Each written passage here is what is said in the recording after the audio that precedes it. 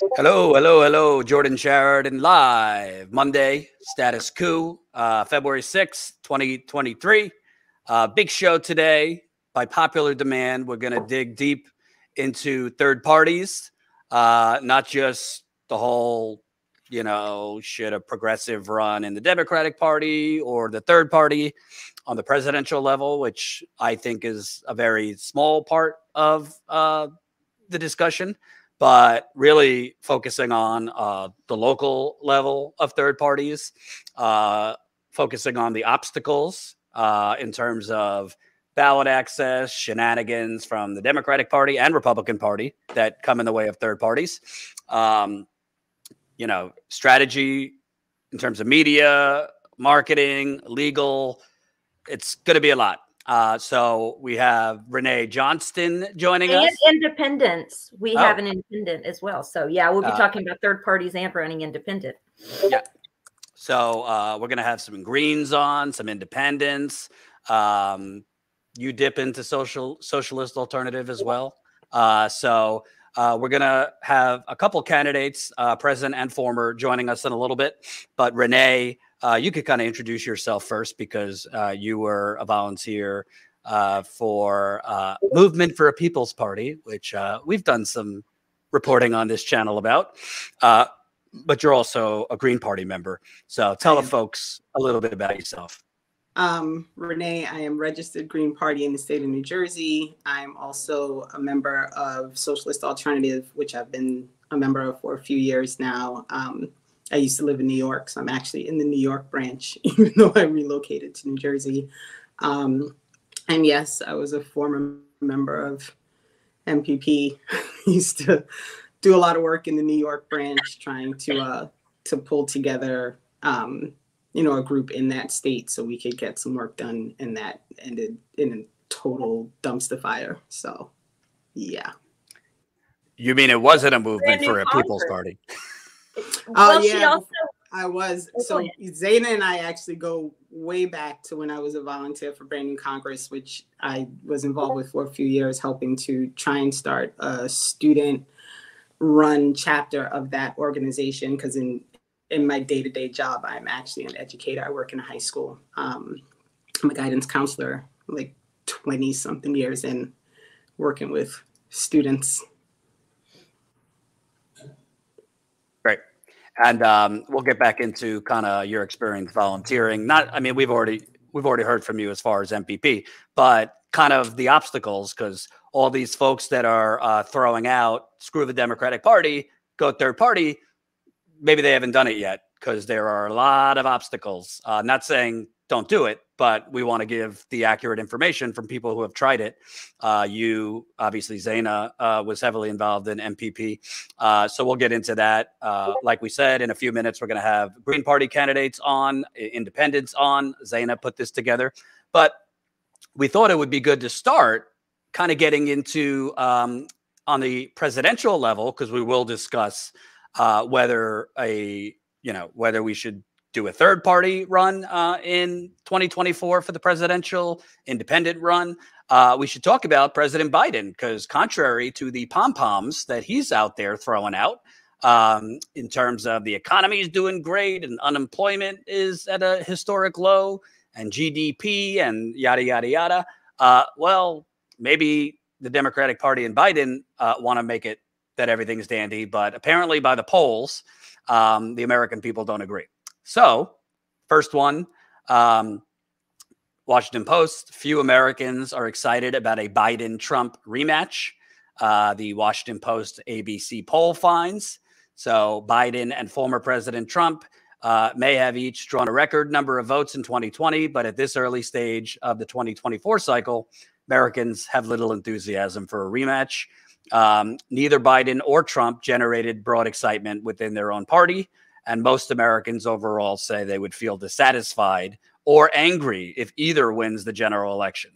So among Democrats and Democrat-leaning independents, the Post-ABC poll finds 58% say they would prefer someone other than Biden as their nominee in 2024, almost double the 31% who support Biden. This is statistically unchanged since September. So despite the rhetoric coming out of the Democratic Party and Biden and their media sycophants of a great economy, I mean, almost 60% say they want somebody else. Republicans are roughly split between nominating Trump or someone else, while most Democrats prefer alternative to Biden. So that's the Washington Post ABC poll. More than 6 in 10 Americans, 62%, say they would be dissatisfied or angry if Biden were reelected in 2024, while 56% say the same about Trump. So that's the Washington Post, which led to pretty, I'd say, unusual tweet from Julian Castro. I mean, most of the Democratic Party establishment are, pom-poms. Biden should run again, even though privately they're probably saying he's a train wreck. But Julian Castro, citing this Washington Post poll, he ran in 2020 for a couple minutes. He's saying it's the general consensus that Dems are content with Biden in a Trump rematch, but this poll undermines Biden's central argument for renomination. 2 years is forever, and it's just one poll. But if he's faring this poorly after a string of wins, this should be worrisome.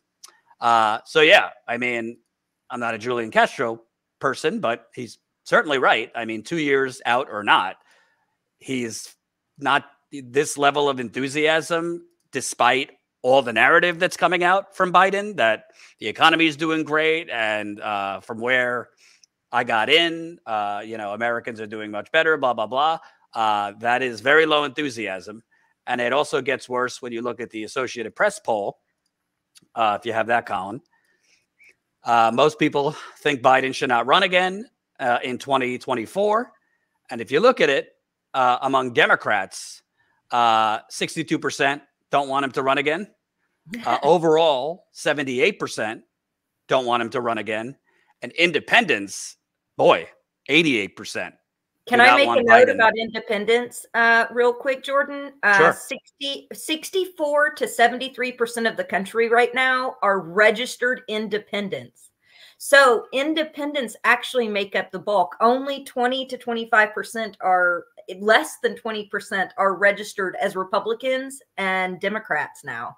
So most of the voters are independent. So when you look at that, you can almost say most of the voters would vote. 88% disapproval rating among the majority is high. Yeah, big time. And honestly, we don't need to go in the weeds, but bottom line, presidential elections are decided mostly by the independent voters, not the imaginary, swing voter or Reagan Democrats. It's independent voters. So 88% saying Biden shouldn't run again, despite all this marketing and narrative about a great economy. It's pretty bad. Obviously, Republicans, you would expect, overwhelming don't want him to run again. 18 to 29, which just bailed out the Democrats during the midterms. Young people, particularly in that 18 to 29, came out significantly for the Democrats. Obviously, by these numbers, not because of Biden, but because of the Supreme Court overturning Roe v. Wade. And it's not so good. I mean, 60 plus. I mean, that's Biden's bread and butter. No disrespect, because plenty of baby boomers don't like Biden. But yeah, it's just across the board really bad. And I don't really see these numbers changing, Renee, so much, because what's going to change? It's just gridlock in Congress. Nothing's going to change. And I don't know why anybody's surprised, because when the man ran, he said very clearly that nothing will fundamentally change. He was very clear that his goal was not to do anything. And he's done exactly what he promised to do, which is nothing. So, right. We can make all these pronouncements and he can come on and say these things and blah, blah, blah. But, people were in Houston climbing into dumpsters outside of supermarkets because there was no power, and people are struggling. And I don't even have a good answer. That's how bad it is there isn't even a good, okay, well, maybe this thing will happen. It's craziness. It's craziness. Yeah. And I think, Zaina, and again, smash that like button. We're going to be bringing on our third party guests in probably 2 or 3 minutes. But Zaina, what's interesting to me is, I mean, it's Trump's obviously running, indicted or not, but like Trump's popularity, even in the Republican Party, is very low. So the fact that I didn't show it, but like head-to-head polls right now basically show Trump beating Biden by like 2 or 3 points. Margin of error has Biden getting his ass kicked by neo-fascist Ron DeSantis. Kamala Harris worse by both of them.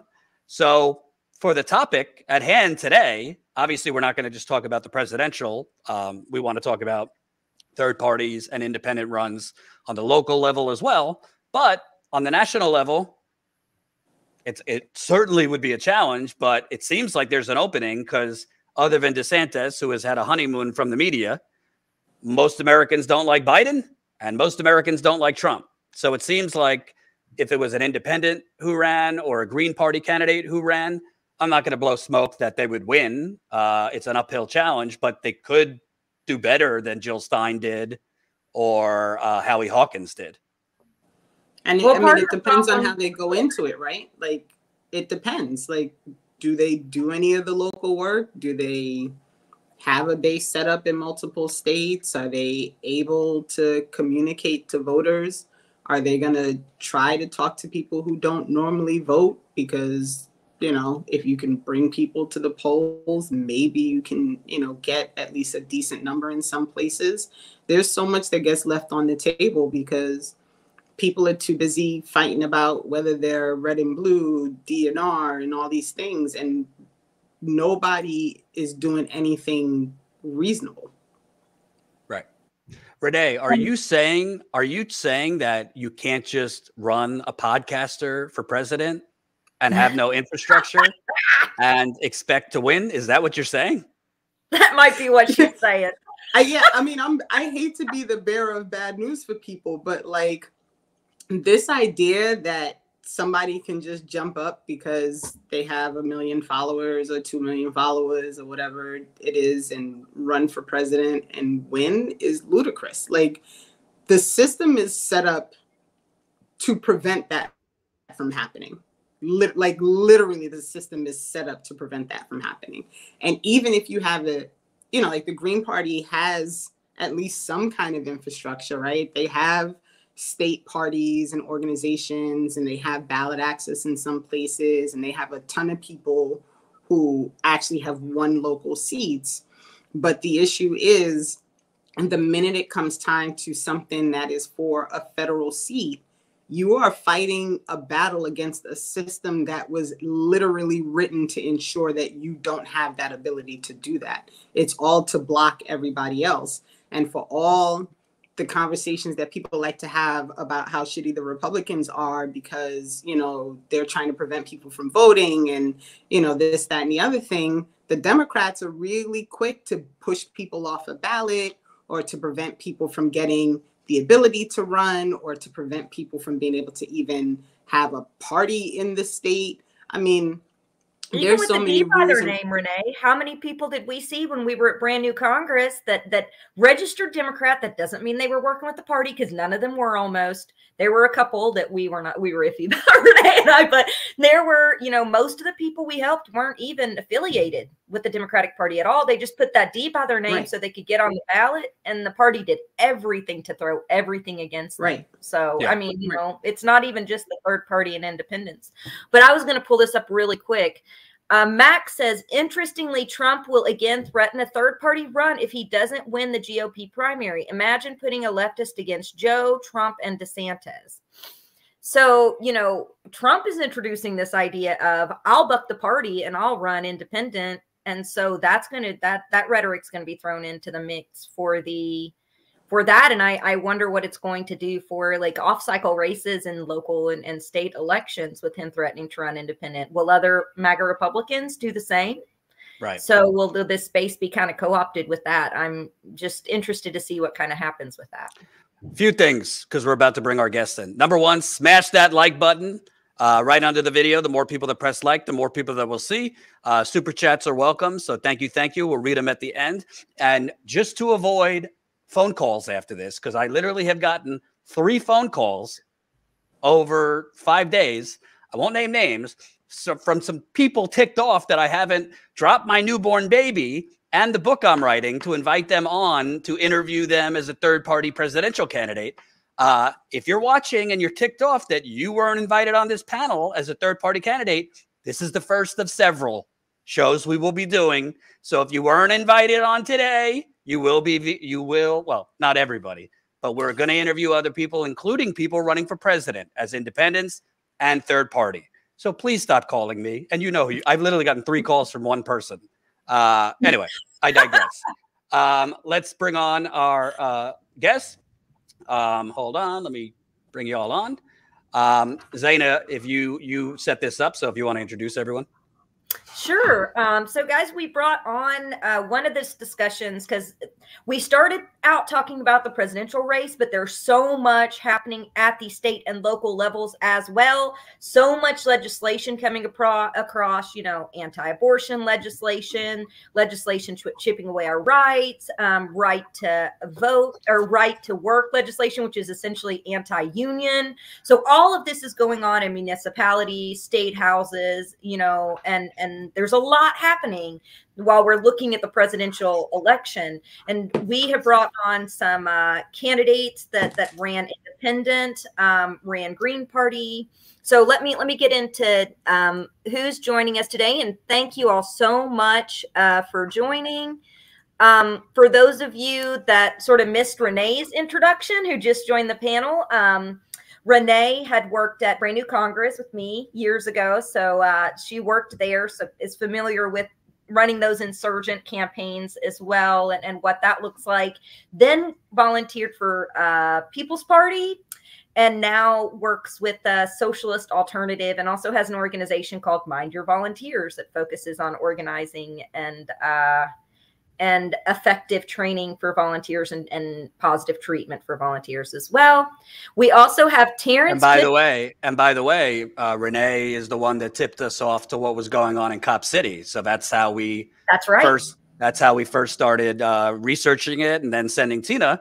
A lot of our stories come from viewers, and Renee told us what was going on there weeks before we went. So thank you. That's right. That was awesome. And hosted an awesome panel. So if you guys visit her Twitter, check out the Cop City panel that she hosted a little while back. Terrence Kudney is the co-founder of Medicare for All Everywhere. He's a former independent state candidate for Massachusetts 4th District, ran last cycle, so is all kinds of familiar with running for a state house seat as an independent. We also have, and Craig, if I mispronounce your last name, please forgive me, but, and then you can clarify. I know all about mispronouncing names. So if you need to clarify, please do. But Craig Catiano, who ran in Hawthorne, New Jersey for city council as a candidate in 2021 for the Green Party. Lastly, we have Justin Beth, former Green Party USA co-chair and former Bernie Sanders delegate in 2016. So we got a lineup of folks that's been there, done that, is doing the thing to talk to today. And like we said, not just presidential candidates and not just the, the big names, but it's important to hear from people on the ground, to hear about their experiences so that we can better assess what's going on, because there's a lot in the mainstream media that said that's not true about running independent. A lot of people don't understand how third parties are even built. There's a lot of rhetoric going around. We're just going to start a third party tomorrow, overnight. And also people overlook the opportunity to run independent, which in a lot of municipalities is very possible. And there's not even a party option in some of those seats, as well as, for state house races and things like that, running independent is a possibility. So when those discussions aren't even being had, the information isn't getting out there, and there's a lot of misinformation. So would love to hear from you guys today to talk about what it takes to run, the importance of third parties, how you guys feel about it, and a lot of questions around, what you guys have experienced on the ground. Yeah, I think we should start. Everybody focuses on 2024, but I think we should really focus on the local level first. Because honestly, that's where third parties and independents have had the most success. So, we could start maybe with the person who ran as independent. Can you kind of talk about, obviously, we don't have 3 hours for Democratic Party horror stories, but can you kind of talk about what made you want to run independent, and what was like the top line kind of obstacles? I assume, the Democratic Party or the Republican Party locally not welcoming you with open arms. Yeah, sure. So yeah, running independent was a big concerted choice. I mean, the thing is, in Massachusetts where I ran, essentially we have basically a one-party system in the state. It's basically run by the Democrats exclusively. In my House in the state Senate, it's 37 Democrats to 3 Republicans. So when you talk about, power corrupting, the fact is whoever's in power, it succumbs to the problems of power, right? And so, suffice it to say, I ran against a quote unquote moderate Republican who'd been in office for 28 years, had run unopposed for 18 of those years. And so I got the sense that there was an opportunity to try something a little different, for someone for someone who was a Republican in a quote unquote liberal state, right? There's an opportunity to say, okay, there are other options out there. And what I like to say is I've always been an independent. Since I could vote, that's where I've been registered.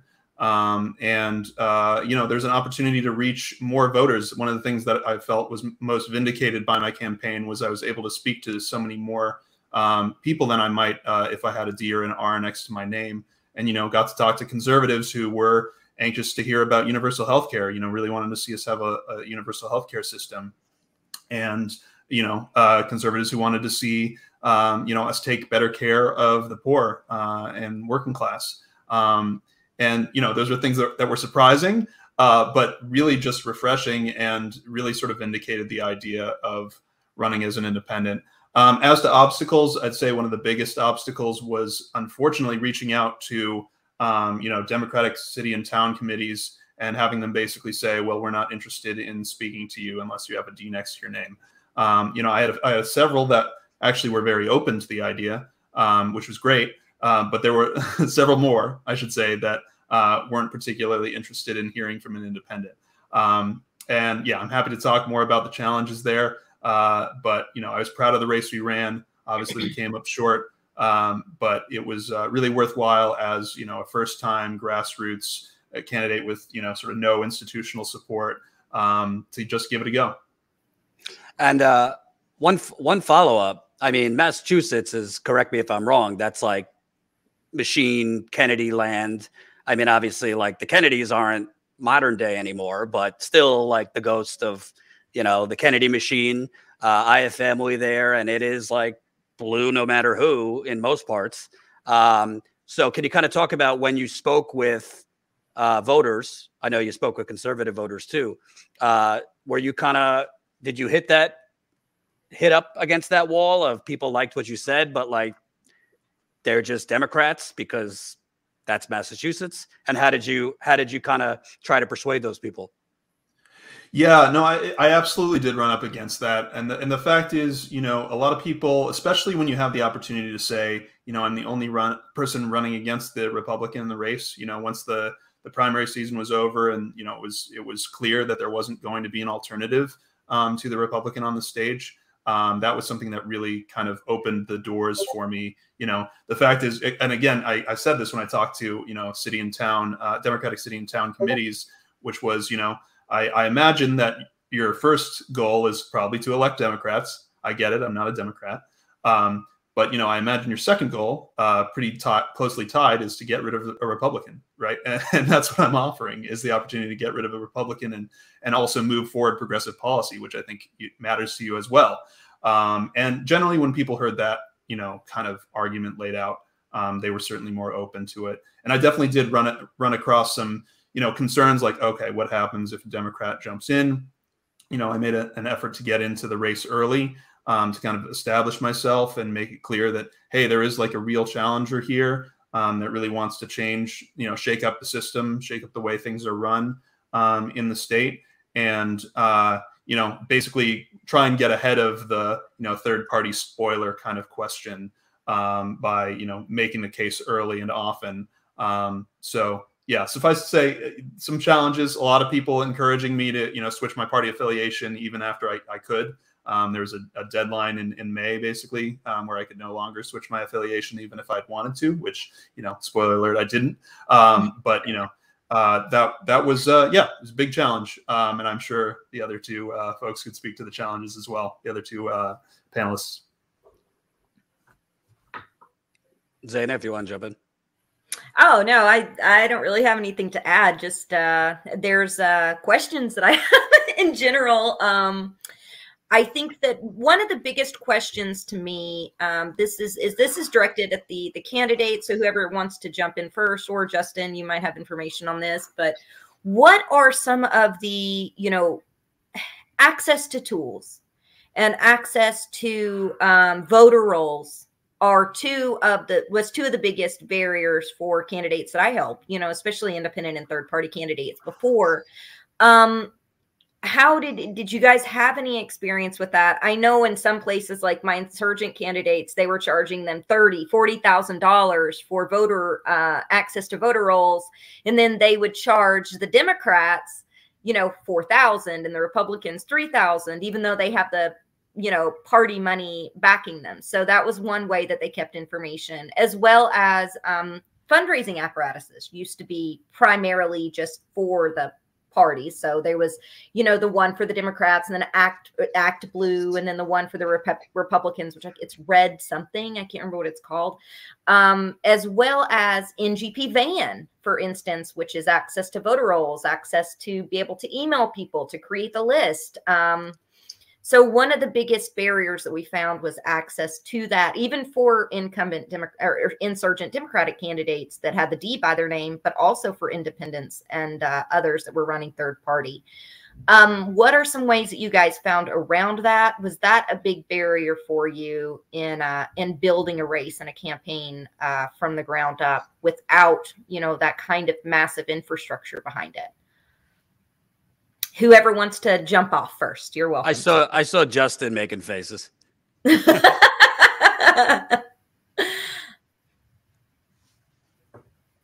we go. Thank you for having me on. The invite, Zaina and Jordan, for having us on.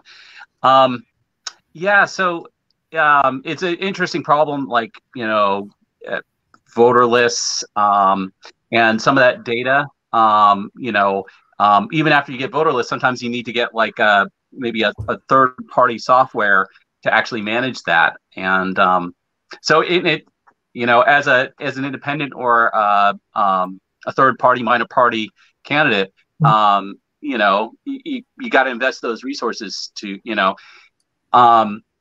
That being said, you know, with a list and with a lot of elbow grease, you can work with Excel spreadsheets or Google Sheets and, you know, put together walk lists, for instance. You know, so sometimes in the Green Party, we make do with very little. And, you know, even though recently in Maine, where I'm at, you know, I've been, you know, with the Maine Green Independent Party since 2017, and I've done a little time at the national level. And, you know, we actually just recently invested in getting the Secretary of State's voter information lists, which is really valuable. If we were working from old data, it was hard to knock on the right door, right? Because people move. And, you know, so that investment was really crucial to winning a big race for city council in Portland. Anna Trevorrow got elected in the odd year, 2021. And, you know, talking about third parties, right? We, the Green Party, we run candidates in as many states as possible, at every level possible in every single election cycle. And it's not just every 4 years. But that data was really crucial to Anna's win. And I mean, even then we were working off of spreadsheets and you know, hard copy printouts of walk lists. But, you know, Anna's campaign, and she had the right strategy, is to knock on every door. of likely voters, right? You can't knock on every single constituent's door, but I mean, she put in the elbow grease, and it paid off in a big win. Portland City Council. We've had Greens on Portland City Council before. It's the largest city in Maine. So lots of challenges with data, but you know, sometimes you just have to, again, do some elbow grease, and you know, but it takes investment into getting some of those resources that you really do need to run an effective campaign. And could you kind of talk about the barriers in terms of how many signatures you had to get? Because they also have a higher bar for Green Party, third party independents in most places. I would like to hear from Craig a little bit too, or you know, some of the other panelists. But just briefly, Jordan, you know, the discussion of signatures for ballot access, right? In some states, you pay a fee, right? Every state is very different, and you know, so I can't speak to every single state. In Maine, we have some complicating things. We, you know, talking for a federal level race. You know, it's 2,000 signatures for a Senate race, but those have to be from party members. So we have 40,000 Greens in Maine, but tracking down all 2,000 people is actually very difficult. A lot harder than you think, because we don't have like their email addresses. We only have their address. You know, it's not like standing at a supermarket collecting signatures. But every state has very unique challenges, and it's important in building this infrastructure to get people that know for every single office what the challenges are, and you know, the group working together to how can we overcome those challenges. So you know, for Anna Trevorrow, it's a nonpartisan race, even though she's a Green, right? So, but she's still on the city council, so it matters for us. But it was like, I think 300 signatures, which she was able to do. And she was able to get those from any voter for a nonpartisan race. So she got her signatures in a couple days at the farmer's market, you know. But yeah, she's an amazing candidate, and really did well. So. And Craig, kind of a similar question to you, because Massachusetts, Jersey is also a machine state, heavy Democrat. Mm-hmm. Obviously, the last go around for the governor's race, the Republican candidate did a little better than expected. But, you know, for the most part, the biggest counties tend to be very blue, also very corrupt. Bob Menendez and, you know, the rest of the gang. Can you kind of talk about what made you join the Green Party and, you know, some top line obstacles you've had in your race? Of course. Thanks for having me. And great to meet you, Renee. I can't wait to see you hopefully at our state convention this year. And Justin, long time no talk. But it's great to be here. My pathway was a little different. I'd always been politically involved growing up, and a lot of issue-based stuff. I was probably 15, 16 years old when I was supporting and still trying to fight for Mumia Abu-Jamal's freedom, and kind of out of politics for a bit. I went to sleep during the Obama era, but I came back for Bernie. So in 2015, I started to help organize in North Jersey for Bernie. Made a lot of my contacts I have now, and I'm still friendly with, even though obviously we have this whole, you know, debate inside-outside strategy. 2016, obviously after what happened at the Democratic convention, is when most of us decided to migrate over to the Green Party. So from 2016 on, I've been organizing, and Jordan, had a pleasure meeting you years ago at that People's Convergence Conference down in DC. So my pathway was a little different in terms of I decided to get into the party as a membership, then into the national delegate role. Assigned, you know, on behalf to represent New Jersey as one of our 2 delegates. So a lot of national platform amendments and changes and suggestions, and attend a lot of our conventions. Then I started to get involved with New Jersey as the state co-chair. So I've had a couple terms of co-chair. So I've seen all sides of local races, state races, the gubernatorial races. So I eventually decided to run as a candidate locally. And yeah, I mean, the barrier and the reason why I went local, and obviously as a Green, is because in my town, in my ward, the Democrats didn't even bother running a candidate in 2015. So when that cycle was up in 2019, I figured they didn't run anybody. And honestly, they left it, you know, as hanging fruit. And the way I look at it is, a lot of the state and local races, you only need maybe about 100 signatures but they'll challenge you. So you always want to get 200 or 300 or 400 just to counter that. But yeah, I mean, in New Jersey, it's a machine state. It's pretty much one party rule. But we've done well in attending actions and making coalitions with some of these other groups. So we've run very successful campaigns against Menendez with Madeline Hoffman, against Booker, and she's been our kind of like our banner woman candidate for the last few years, and she's helped achieve us winning third place out of all these races, these major Senate races and gubernatorial race. So it's trying to build the state party infrastructure with exposure with our candidate, but also running real campaigns on real issues. And Madeline, for sure, would be at any event. Even during the pandemic, we were out at events, showing up, masked, of course, and trying to, basically be in the space. But running local, I feel, is a very important key that we're missing.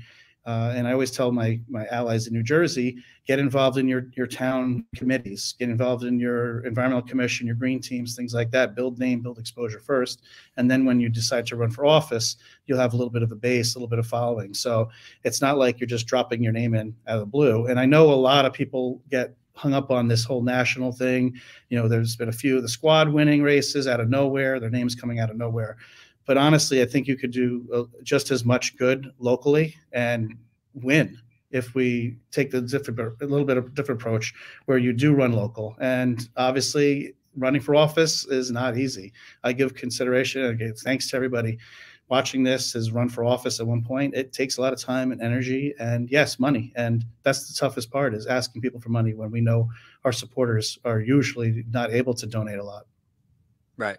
And Renee, touching on what Craig was saying, because you're in Jersey, when you have this kind of idea that, you could just run and, compete, can you kind of talk about, in your experience with Green Party and others, have you found voters receptive to considering third parties? Because the idea typically comes from the media that these are spoiler candidates or, not serious, et cetera, but especially, I would say, younger people, working class people. What's been your experience, Green Party, MPP? Is there a larger interest, or is there a larger willingness to entertain Greens, independents, et cetera?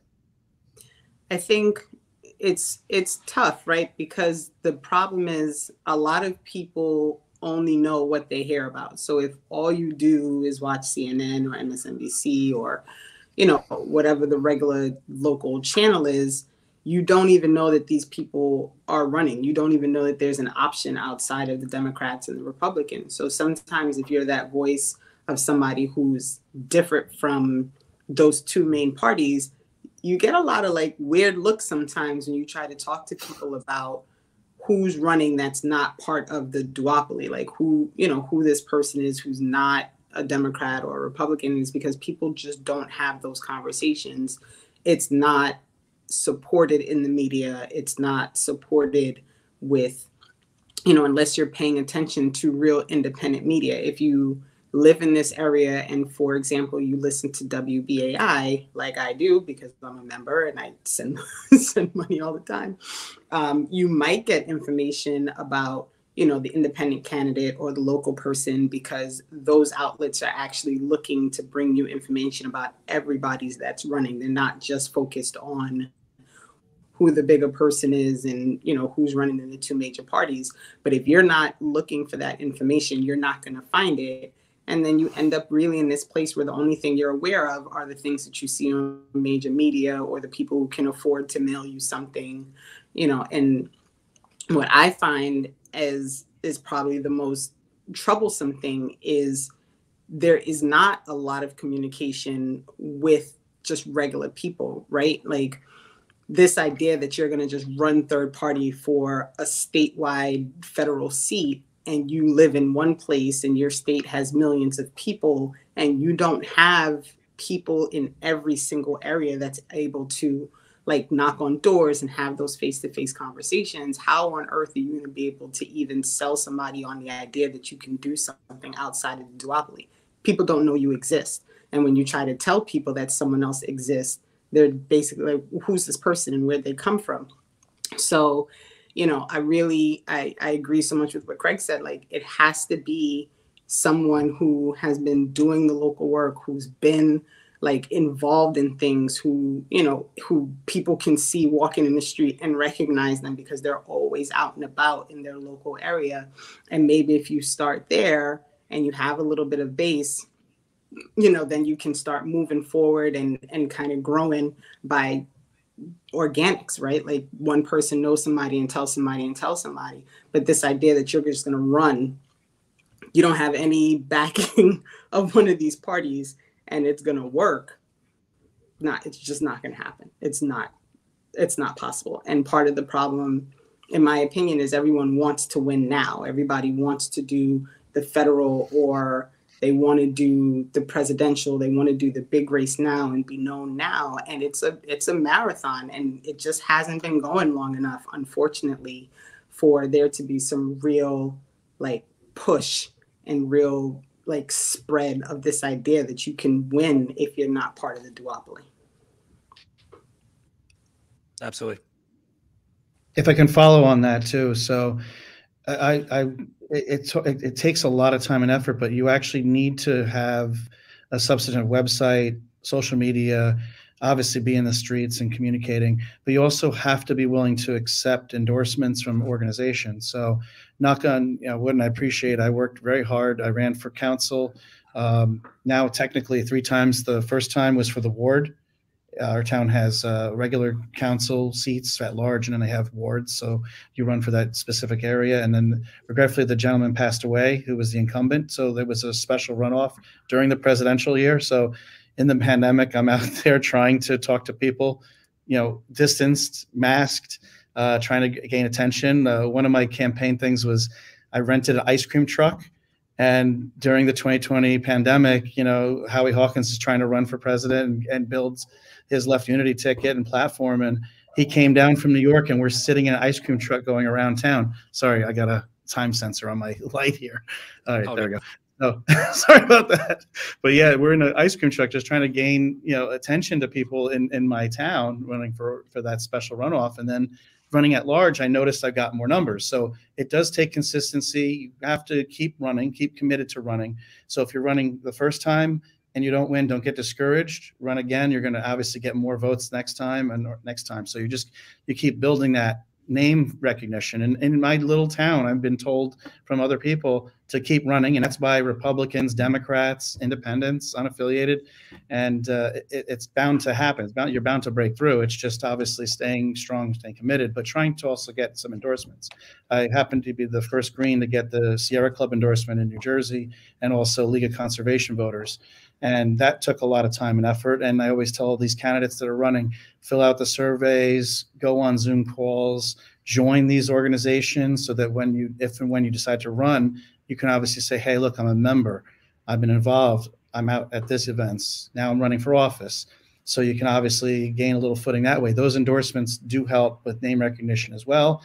As Greens, I had to say I can't take any money from them because some of them are PACs. And that's another debate that we can have another time, obviously, about structure and organization. But yeah, there's the whole dues. Do we have a dues-based party? Do we just do registered members? So, and what do we do about PACs? So we don't take PAC money. I always made it a point to not take PAC money. I take their endorsement. I said I gladly can't take any money from you, but I appreciate you sharing my campaign on social media and any volunteers you can provide.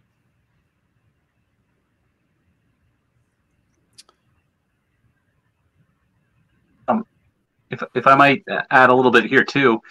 Sorry. Sorry.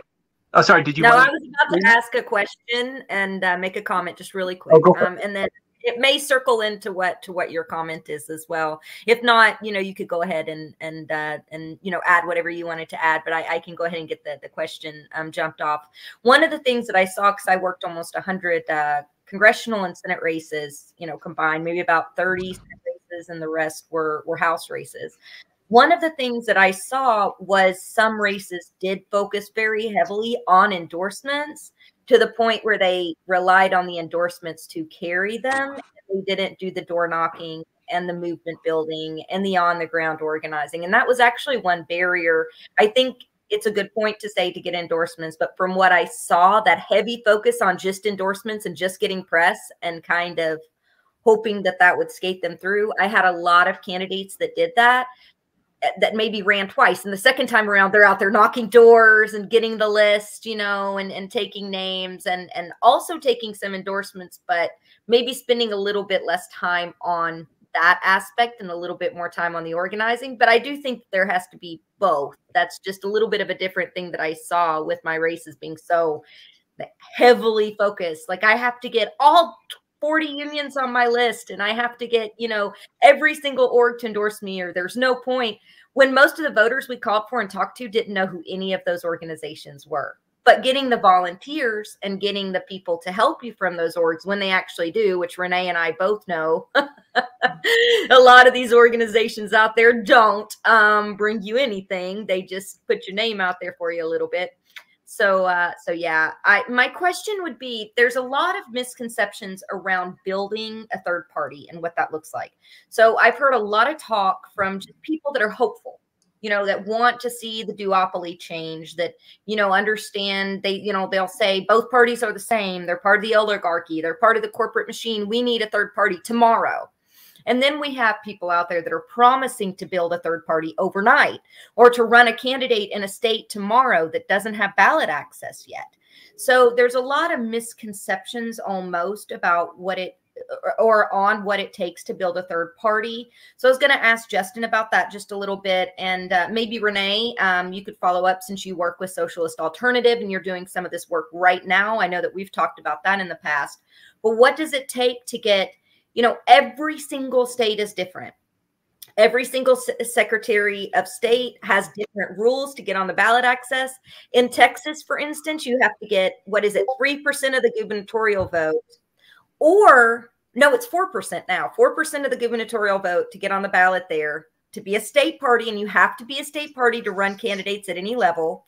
The second part about Texas is you can do it another way, but in that way, in every district and municipality, you have to have a conference, and then all of those conferences have to combine and have another conference. And it's like a 6-month program that you have to do to even get ballot access. And then you're not guaranteed, because the Secretary of State then has to analyze all your signatures in conference to make sure every single one of them are up to code. That's just Texas. Other states, you can't even apply for ballot access. You can only do it by running it through a governorship. That means that it's every 6 years before you can apply in that state. So I know the Greens have been working on this for decades to get to the point where you have ballot access in, is it every state or nearly every state? What does that look like? And what would you tell people that have this sort of mythos that tomorrow can be a party? And we'll be running candidates, and the people that, you know, kind of don't understand how that works. And that's not to say I'm encouraging people to vote Democrat because it's hard to build a party. I just think people should be aware of what they're giving their money and time to, and understand how these things work electorally. Okay, so a lot there. First of all, you know, we've been talking mostly about the municipal races, which are extremely important, and you know, state level races also that, you know, Terrence Cudney ran in for state senate. You know, we want to win seats at those levels, and so it really is important.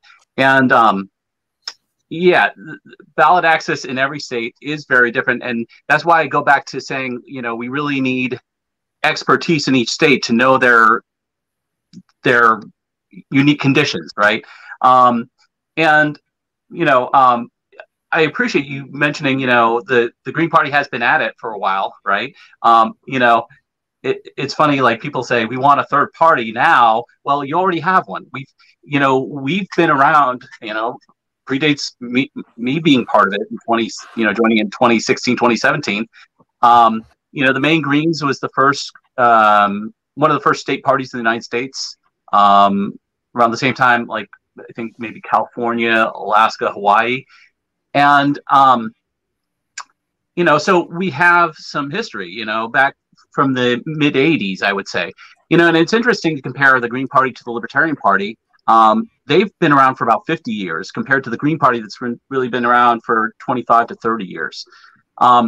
Jill Stein, as a presidential candidate, talking, next level up, could have won 97% of the Electoral College votes in 2016 and was on the ballot as a Green Party candidate in, I think, 45 states.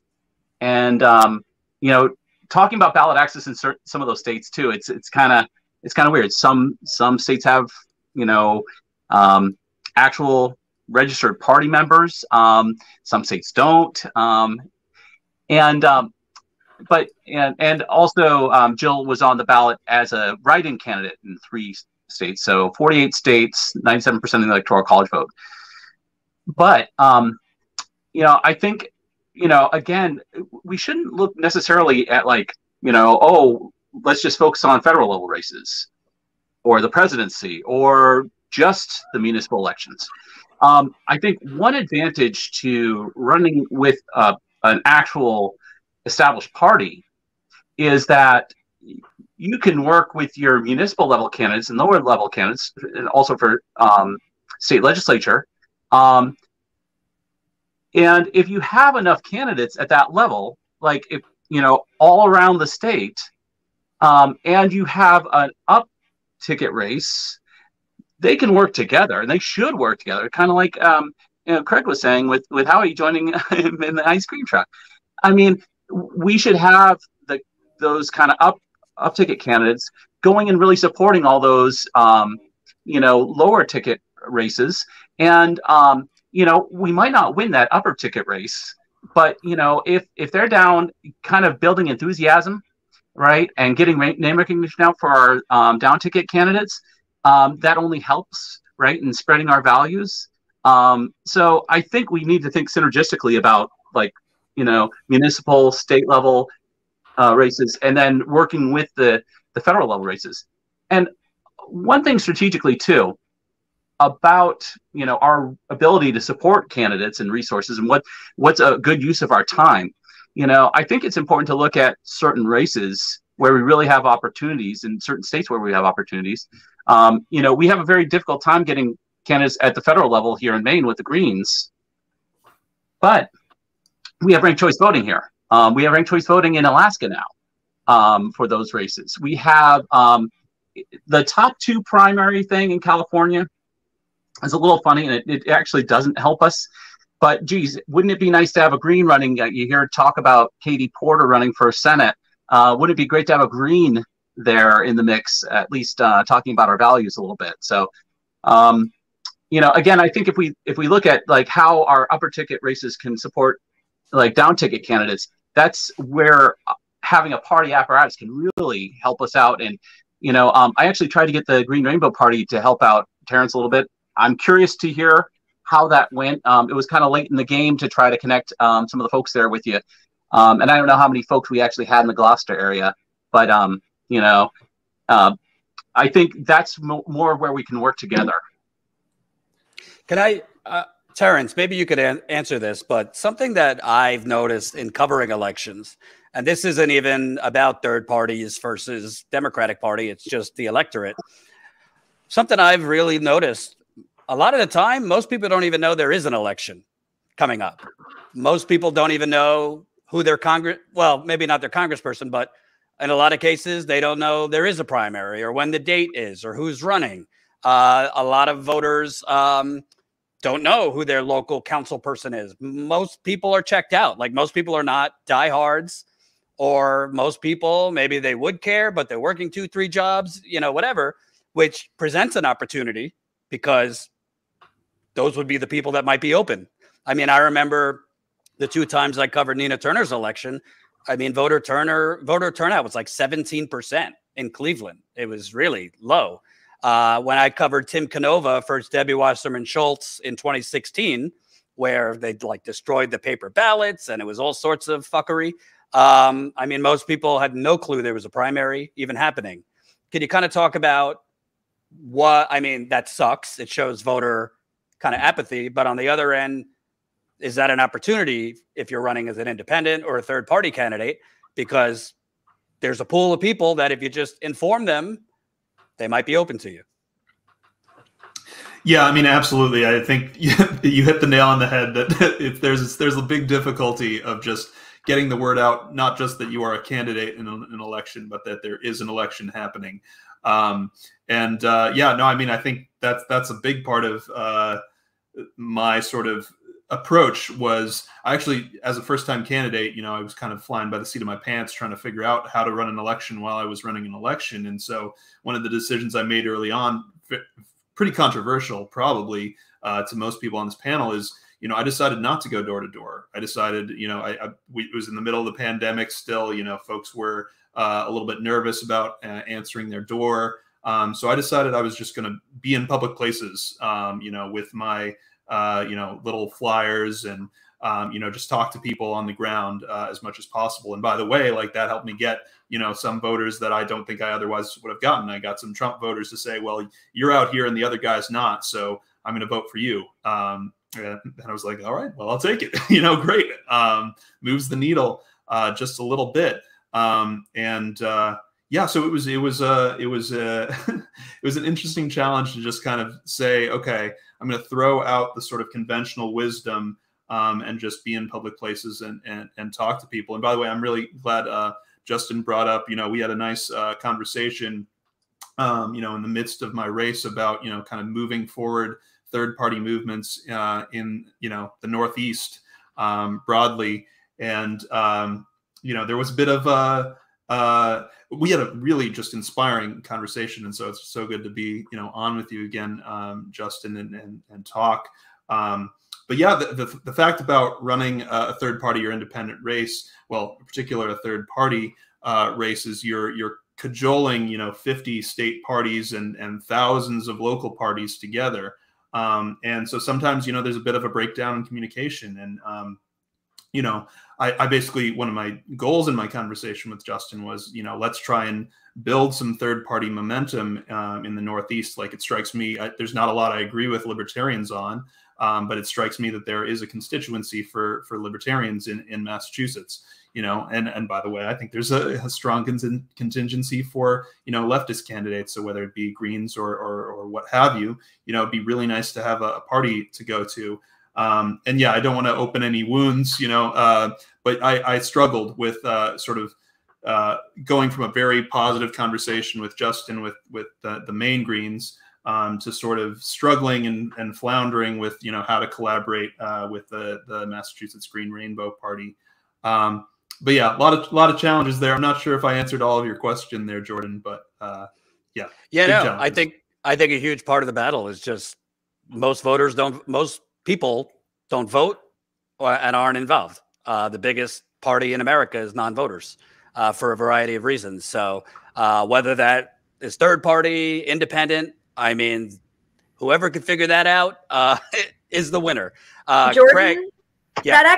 that leads me real quick to the next question I was going to ask, if that's okay. Real quick, if you don't, Zaina, if you don't mind, just because you mentioned socialist alternative, and I want to make sure that people understand the socialist alternative is not a political party, right? Like, as much as Shama Sawant has gotten done in Seattle, she ran as an independent. She is a member of Socialist Alternative. She, felt deeply that she was responsible to the organization to make sure that she was holding to the things that she was supposed to hold to, which she's done.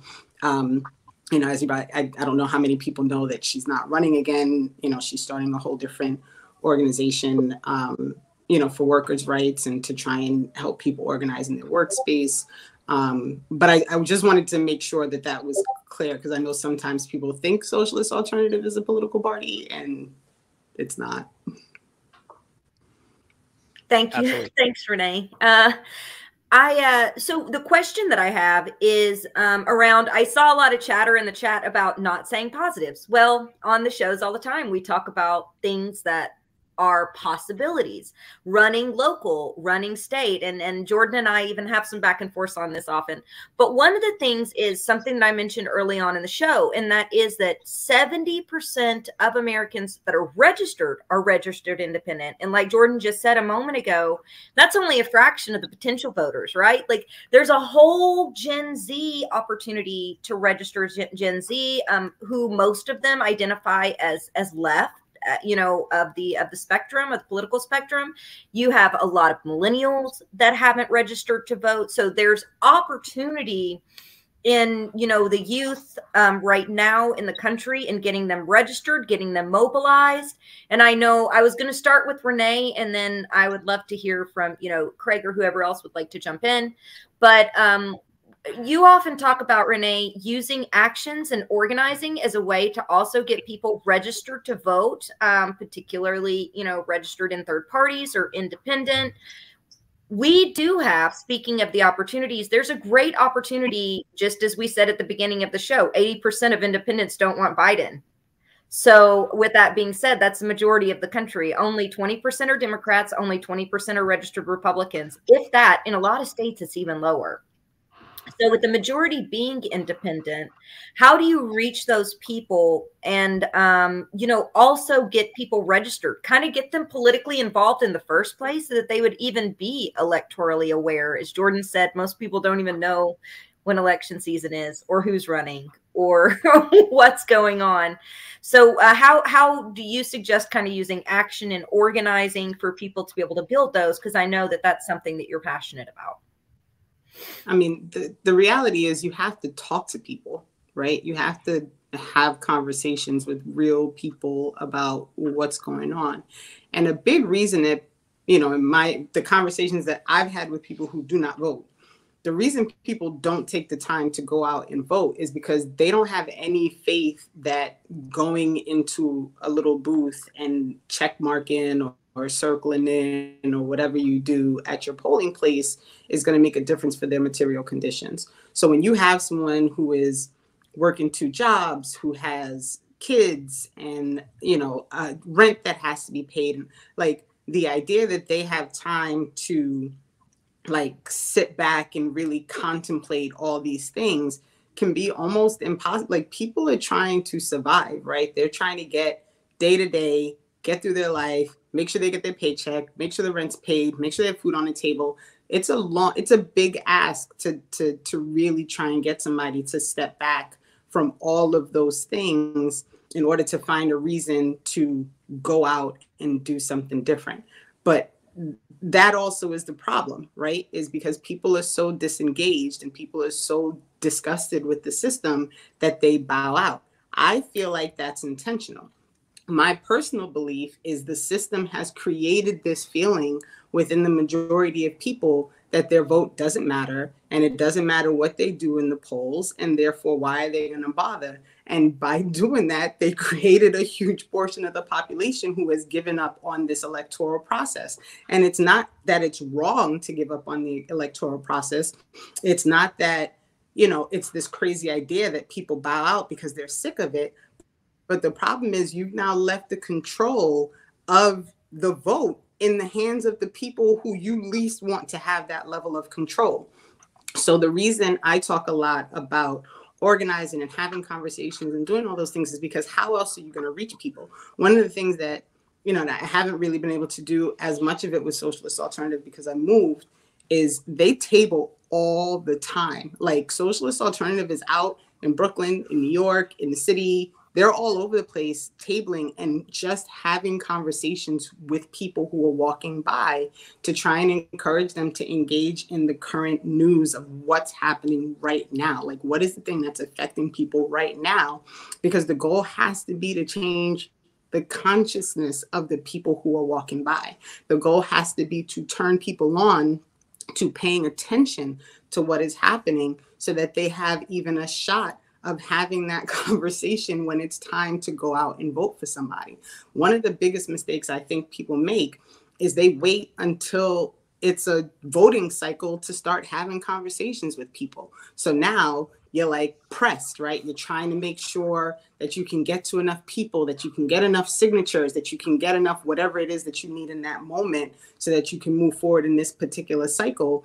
And off cycle, there is a ton of time that could be used to organize, to have conversations, to deal with people, to understand like what people need in your community right now that you can actually participate in, that when it's time for you to go back to them and have the conversation about possibly voting, you're not just going back to them to vote. Nobody wants to have that conversation. You didn't care about not paying rent. You didn't care about the price of eggs. You didn't care about not being able to, you know, pay your childcare. There's so many other things that people are dealing with, like this idea that you're just going to circle back when it's time to get on the ballot line. People don't want to hear that. Like, they're over it by then.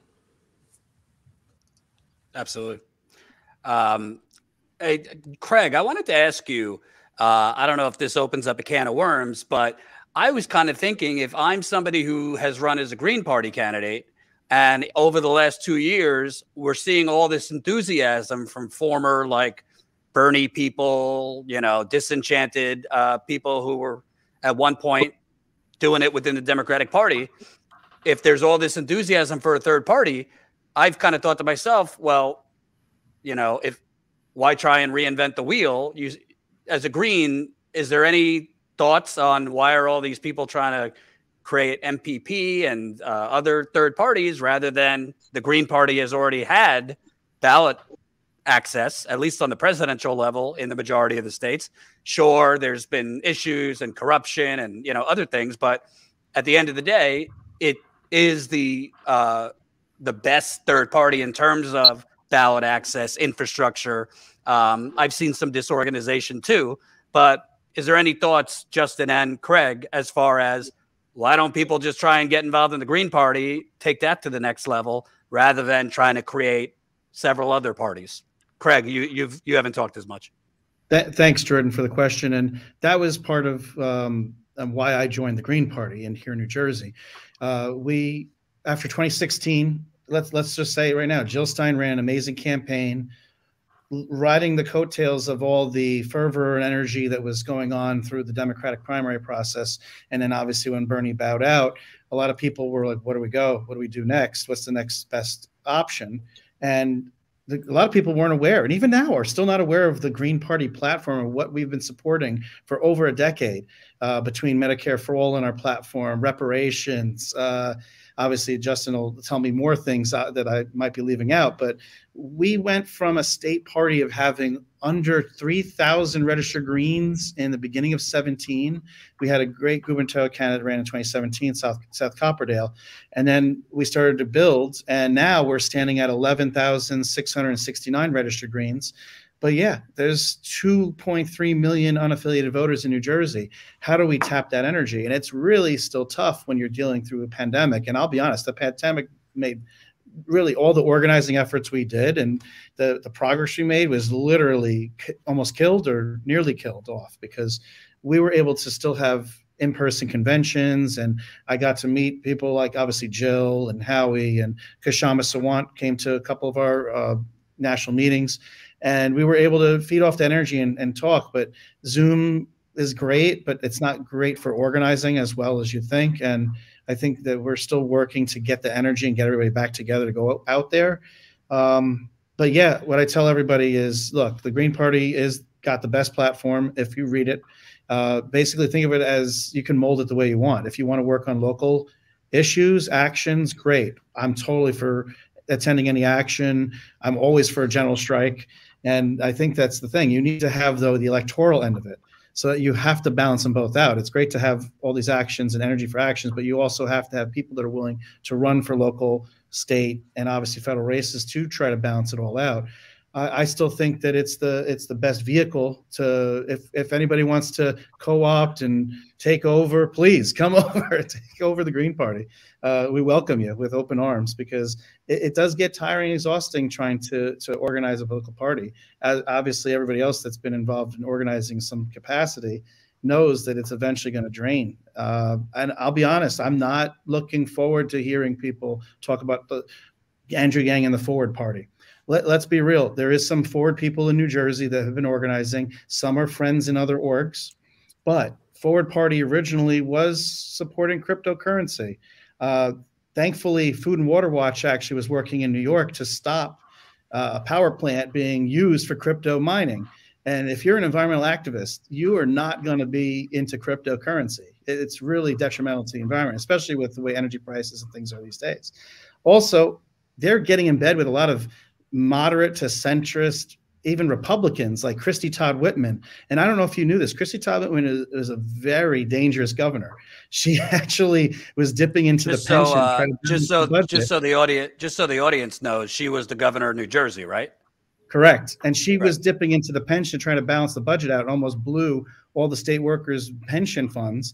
And then when she was in the, she also had a photo where she had stopped and frisked somebody, and it was just very bad PR. And when she went to the EPA, she was the one that basically said after a week after 9/11 that the air is clear, you can come back. And then obviously 15 years later regrets saying that, because that exposed people to having a lot of lung issues and cancer and things like that. So this is not somebody that you want to rally around. And it just scares me seeing a lot of people organizing with with Yang on that level. And yes, we'll talk about a little bit MPP.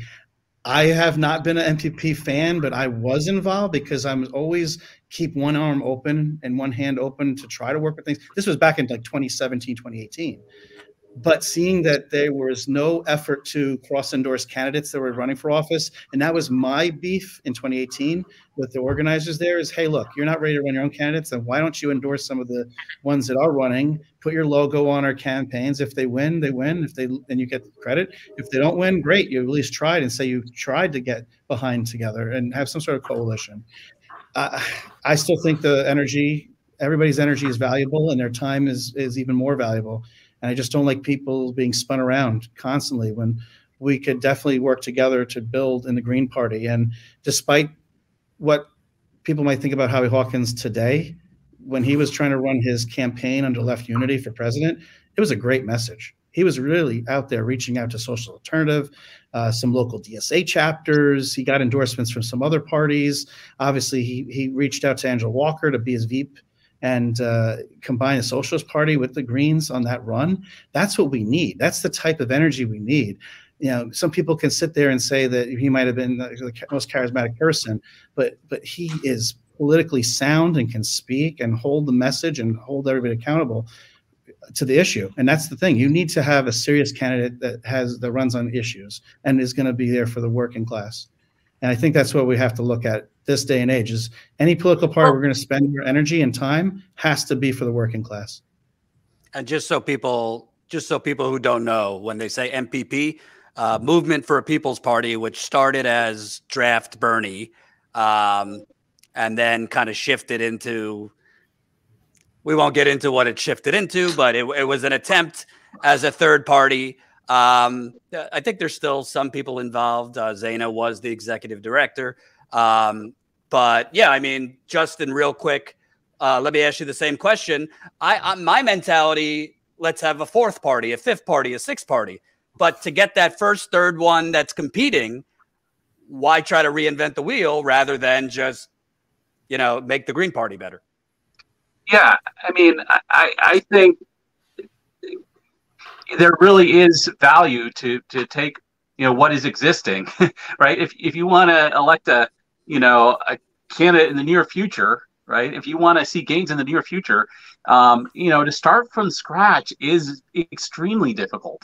I mean, some people don't even know the rules of like creating a new party in the state, their state. So, I want to goes back to what we were talking about earlier, and people's involvement, getting them excited about, not even knowing about elections, right? As Renee pointed out, people are struggling to keep food on the table.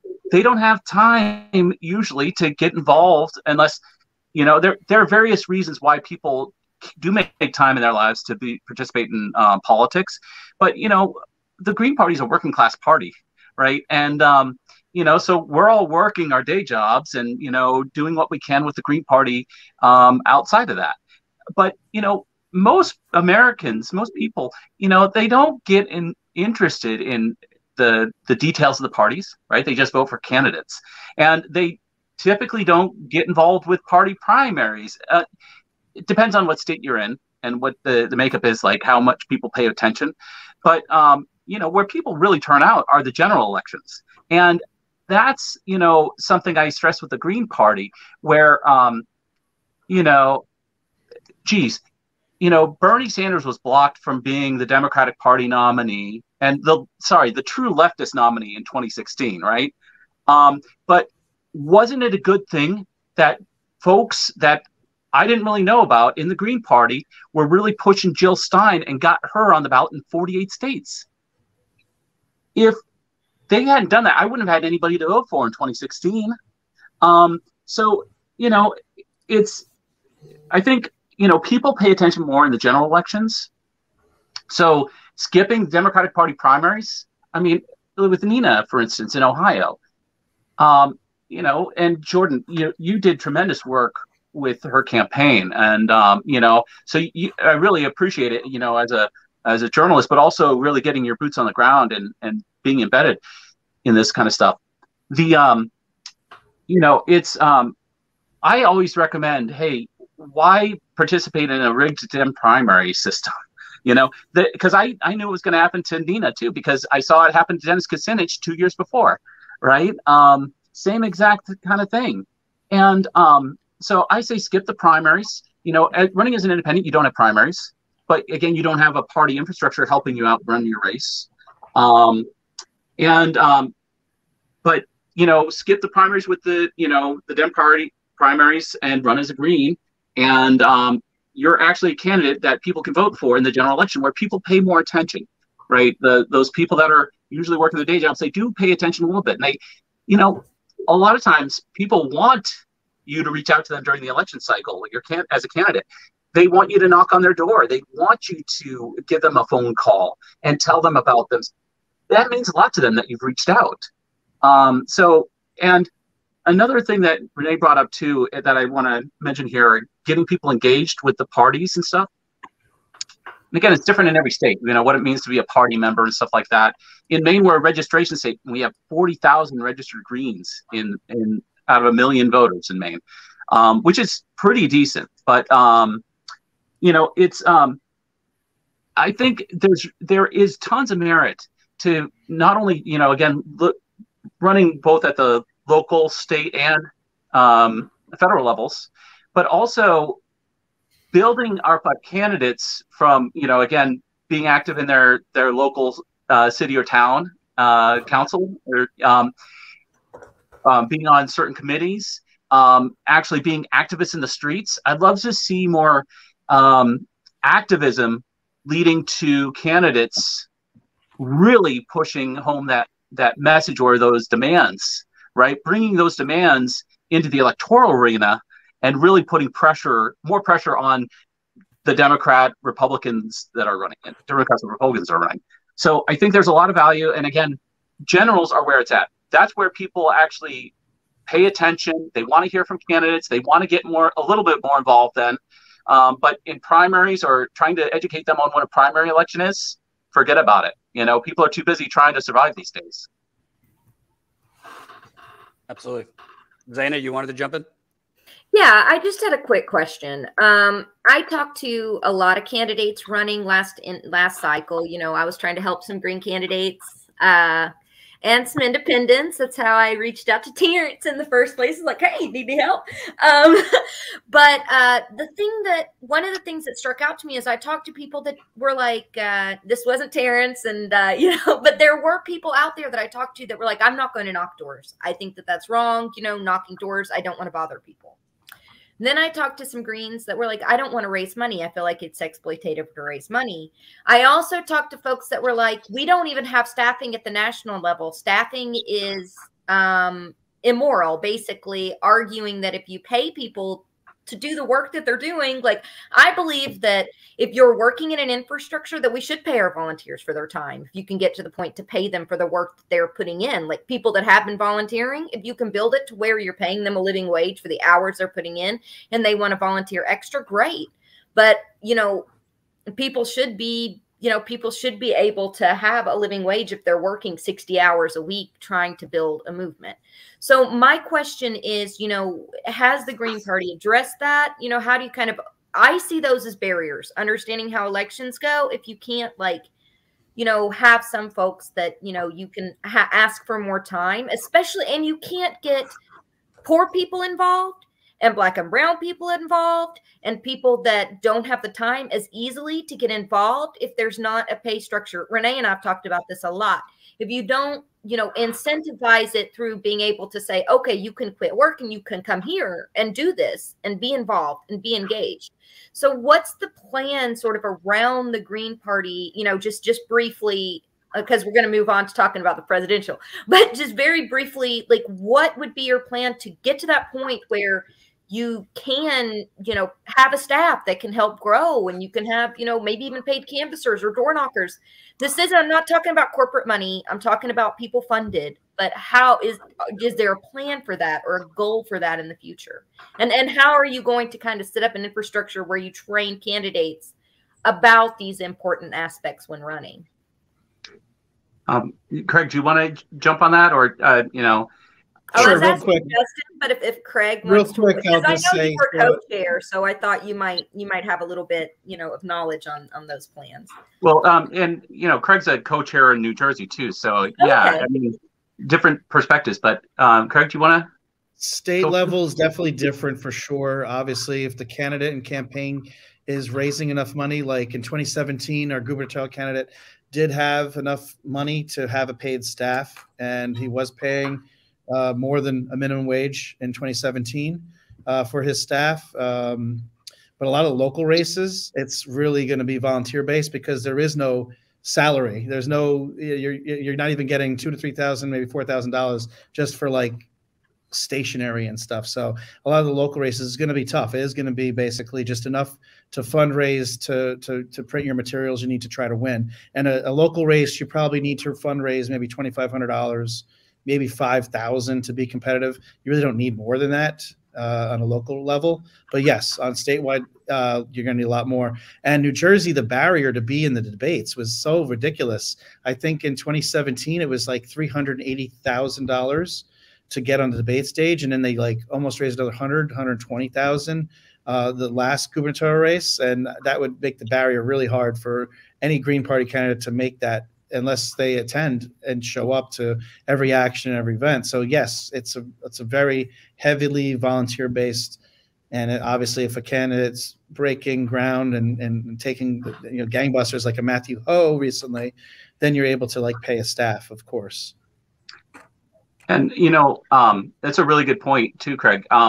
You know, it's not so much the local chapter or the state party that where there's a lot of money that we can generate. It's you know, the big ticket are the candidates races, right, where they can bring in a lot of money, a lot of excitement, and again pay their people.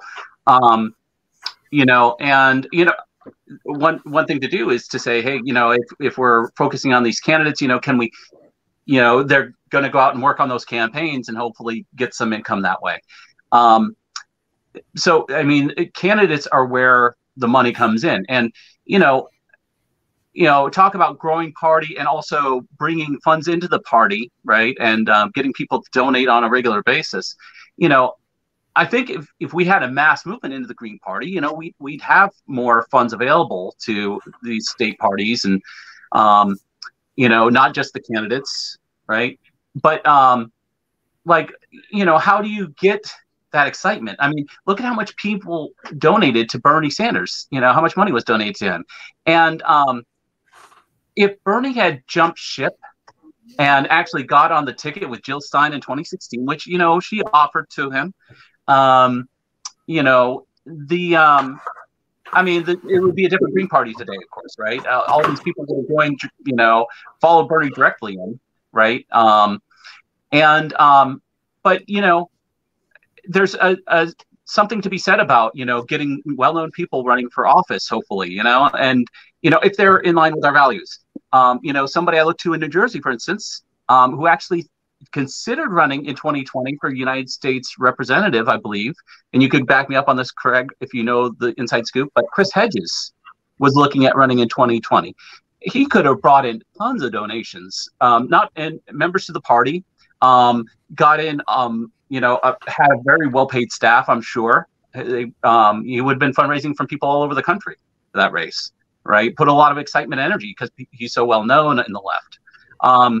So, as far as like making it something where, people can actually get paid for their time, it's a tough answer. Really, again, it's during the election cycles where, you really do have that chance to, on the larger campaigns.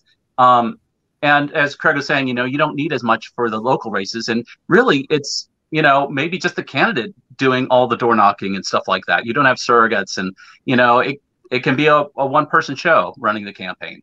And geez, in Maine, we have clean elections for our state legislative races, right? Which really helps, where you basically get so many $5 donations and you get like this lump sum of like, $8,000 that you can run on your campaign, if you get like $65 donations. Clean elections are great, and that's, as we're running for office, we should be pushing for clean elections and ranked choice voting and things like that, right? These other things, and also local issues. So hopefully that helps. I just want to do a quick question before we move to the presidential, because I know I don't want to keep you guys till midnight, but I want to ask you all, because I think a big part of succeeding, period, the media in many cases can decide an election, whether you're running in the Dem Party, Independent, Green Party. You got either a media blackout where they won't even acknowledge your existence, or they do acknowledge your existence with a lot of mudslinging and smears and propaganda. I don't know which one is worse, but a lot of people, we're talking about how many people don't even know there's an election. A lot of people that do vote, they'll start paying attention maybe the week before, and the only thing they'll see is the television ads, maybe some stuff on YouTube, but really their media exposure is the TV ads, which obviously is a lot of mudslinging and propaganda. And that's it. Can you kind of talk about, Terrence, you ran as an independent. I mean, it's an uphill climb to get local media to cover you if you're running as an independent or third party. And frankly, for all the, other independent YouTube channels who like to talk about how pure they are, and we should not run as Democrats and only run third party. I've asked a lot of third party candidates, have you gotten any answers when you've pitched certain shows? They can't get on those shows either. So can you kind of talk about challenges in just getting media coverage and getting awareness to your candidacy? Yeah, for sure. I mean, I think local media is really important, including newspapers. I think people underestimate, the power of getting in front of people in print. So, to the one of the comments that's been made a couple times about timing, the fact is, getting if you get in the media about a year out, that's probably too far out for a lot of voters. Like, they will forget you by the time that the election comes around. So in my effort to, kind of avoid the spoiler effect, I got my press release out early and got featured at the front page of the Gloucester Daily Times, my local paper, literally a year out before the election, which is great. I got, a number of people interested in the campaign, and, to another point about, sort of mobilizing, was able to get involved in some local organizations for affordable housing and for, sexual violence. I'm a survivor of chronic sexual assault. So all this stuff is, very important, and just getting involved, getting connected to the media is very important. So I was fortunate enough later on to get connected to League of Women Voters, the local chapter. They're all about, sort of supporting candidates, just supporting real democracy, in a sense. And so I was able to get back in the paper that way, and also to get in front of the local TV network, and was able to do a sort of TV spot. It showed up on the local TV channel, you know, a couple times, and that was great. That was a great way to get out there. And by the way, also, you know, op-eds, you know, getting folks to write into the paper on behalf of your candidacy. That actually, my best performance in the election by, you know, municipality was actually Newburyport, which is basically an hour, 45 minutes to an hour north of where I live. You know, basically that turned around my campaign locally. Was just getting, you know, I knocked on a couple doors there, trying to get my lawn signs out on public property and on private property. And, you know, basically that was by far my best performance, almost beat the incumbent in that area. So, you know, it's tricky. You know, people do not want to, you know, disrupt the duopoly, and to the point that's been said, you know, a lot, you know, yeah, it's just, it's hard to get out there when you're an independent candidate. People will shut you out, you know, of campaigns. It's hard to get on the campaign, hard to get on the debate stage with folks. You know, I made my effort. Turns out if I'd reached out a little bit earlier, you know, I made the mistake. This is a bit in the weeds. I made the mistake of reaching out to the League of Women Voters state chapter rather than the local chapter. The local chapter was very interested in, you know, getting me out there. And so if I'd reached out a little earlier, maybe I could have pressured the other candidate to be on a debate stage with me, which would have been great. But yeah, I mean, it's hard, and I have had actually a pretty decent track record with independent media. You know, just folks inviting me on, folks hearing about me. Renee actually connected me to a couple people. So, you know, it's tricky out there, but like we've said, by the way, I just want to say, you know, there are advantages, you know, to running independent and running third party. You know, I think Justin sort of alluded to it. You know, you have less to worry about in the primary. Running as an independent, you know, you don't have a primary, so you're all the way through to the general, and that means you can start, you know, mobilizing, building energy, you know, earlier on, and just getting people engaged. So. Yeah, I'm so glad that this panel happened, and that we're engaging on, especially on the local and sort of legislative district level. There's a lot that can be accomplished there. So, absolutely. I want to apologize if I cut out here. I'm very low on battery and I don't have it plugged in. So if I drop mysteriously, I'd love to come back and talk about presidential politics with you, Jordan, sometime. Well, sorry. Hopefully your battery comes back. Let's give people the popcorn. Let's give people the popcorn they want. Let's move on to the presidential. And yeah, we'll have to have everybody back because there's a lot more to talk about.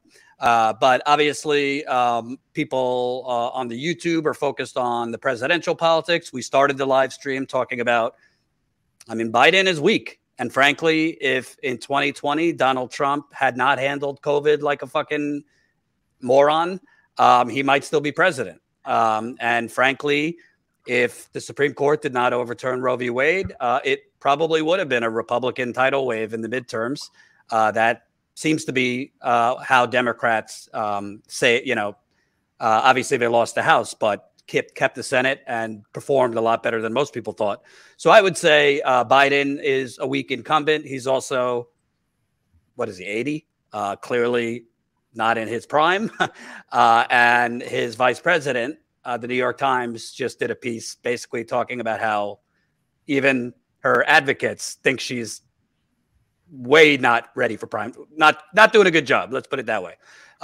So my mentality is I'm for a third party. I don't personally think the two are mutually exclusive. I mean, I don't really care if Marianne Williamson runs as a Democrat. That doesn't preclude somebody else running third party. I mean, maybe I'm being naive, but I think, you know, people have to do it the way they want to do it.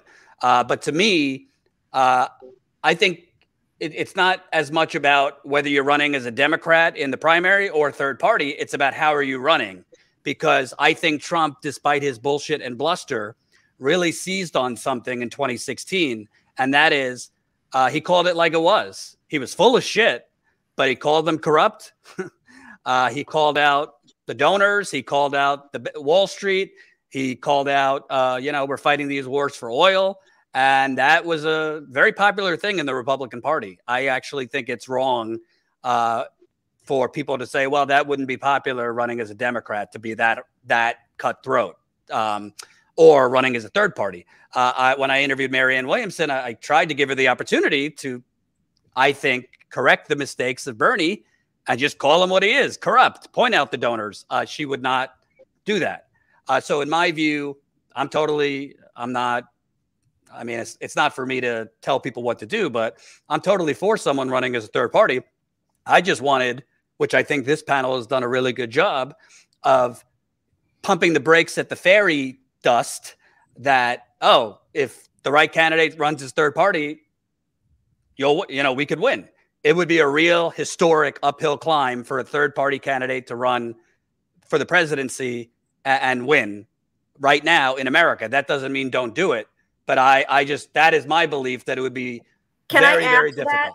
Go ahead. Really quick. One of the biggest barriers for any candidate, all the candidates I help, the Senate candidates, the congressional candidates, whether it be presidential, is starting from the point, and this is just push back just a little bit, but when we start from the point of that it's an impossibility, people want to vote for who wins. So when the media tells them that they can't win and that it's an uphill battle and that it's an impossibility or it's not going to be likely or they're only going to get 3% of the vote, that's literally the cycle. Because I've talked to 30,000 voters.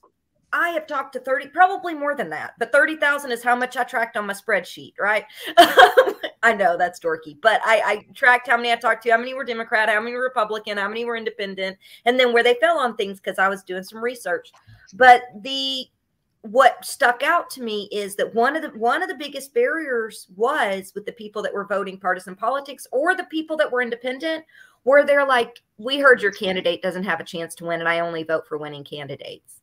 The media is saying they don't have a chance to win. They can't get anywhere. So when the press tells people that they can't win, the press sets the stage. One of the biggest things that the press said about my candidates when they ran from the very onset was this isn't a viable campaign. Well, hell, they had just as much infrastructure as the Dem candidate did. Some of my candidates were outpacing them in donations and volunteers and groundwork and infrastructure.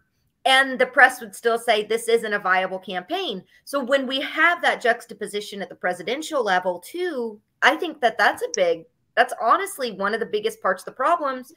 People got behind Bernie because he was a registered independent in Vermont. That's why he blew up. People thought he was independent. So I feel like we are at a zeitgeist right now where there's 70% are independent voters, 70 to 80% of the country, to have someone come out and take that mantle and pull organizations, pull people, pull in around them in order to build up resources and build a campaign outside of the duopoly. But in order to do that, we also have to be able to give them the bandwidth and say it's a possibility. If we never say it's a possibility, it's not going to happen because people are listening to these pundits. They're listening to the media tell them, vote for who wins. It doesn't matter what their policies are. Vote for the winning candidate. It's like playing sports. So that's what it boils down to at the end of the day a lot. But yeah, by the way, to be clear. I had to. to be clear, no, I'm glad you called me out on it. I'm not saying it's an impossibility. I actually think in 2016, when Bernie dropped out, I actually think he had a chance if he would have ran as a Green Party candidate because you had two historically unpopular candidates. And obviously you had a moment, which was the Bernie movement. So I think Bernie did have a chance if he would have ran in the Green Party or independent maybe.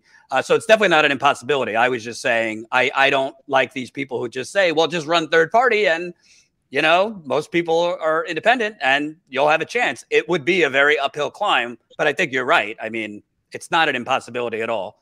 Yeah, whoever wants to start first on their thoughts. Well, yeah, my phone's probably going to die very soon, so this might be the last thing I say here. But thanks for having me on, and again for the invite. When the question of viability comes up, I point out the fact that Jill Stein's campaign in 2016 was far more viable than the Bernie Sanders campaign because she was actually a candidate in the general election and could have won the election. Bernie never had a chance in the Democratic Party primaries, right? It was rigged. I mean, we could debate, how rigged the Democratic Party primaries are. But, at the end of the day, if you're not a candidate in the general election, you have no viability. So the Green Party, and running as an independent too, you're a far more viable candidate if you're in the general election. You know, you can't win in a race that you're not in if you can't even get to the starting line. That's a good point. I would just push back. I would just push back on that. Greg Palast, who I think is a great independent journalist, he has a great line. They can't rig it all the time. So in 2020, for example, and some people have different opinions about this, Bernie Sanders in the Democratic primary history, the person who won Iowa, New Hampshire, who won the first 3 contests, had always won the nomination. So obviously we know what happened in terms of Obama getting in and telling everybody to drop out, this and that. I think Bernie's campaign and Bernie himself had a lot of self-inflicted wounds, but he was a lot closer in 2020. I think he ended up making fatal mistakes that lost it for him. I don't think it was because they did rig it, but my point is Bernie could have won, in my opinion, if not for mistakes he made. So to say it never could happen inside the Democratic primary, I don't think is necessarily true, because I think Bernie did have a shot in 2020. If you would have said in 2014 that an actual progressive would win the Iowa caucus, sorry, Pete Buttigieg, Bernie won the Iowa caucus, won New Hampshire, kicked ass in Nevada. Let's not forget they ran like 20 candidates at one point in the Democratic primary in 2020. So I know it's a popular thought, but I don't agree that it's so rigged that no matter what, a progressive could not win the Democratic primary. But he's right. Obviously, Justin lost battery. If you're not in the general election, you have no shot. So anyway, anyone else? So just to follow on Justin, and again, I was a Bernie supporter, and I would love for Bernie to move the movement along with us to the Green Party. Trying to correct the record, though, I know Jill had floated the idea.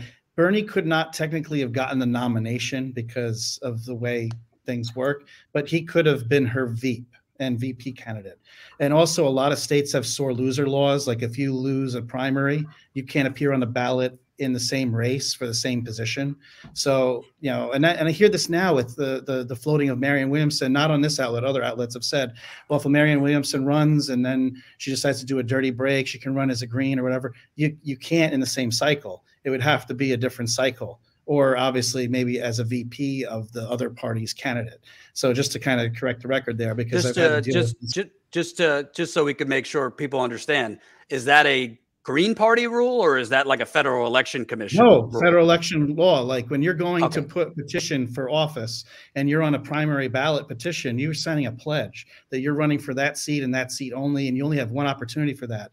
And that's, I think, about 46 or 47 states that you have to sign, and you can't then run for that same seat right now, Craig. In the general.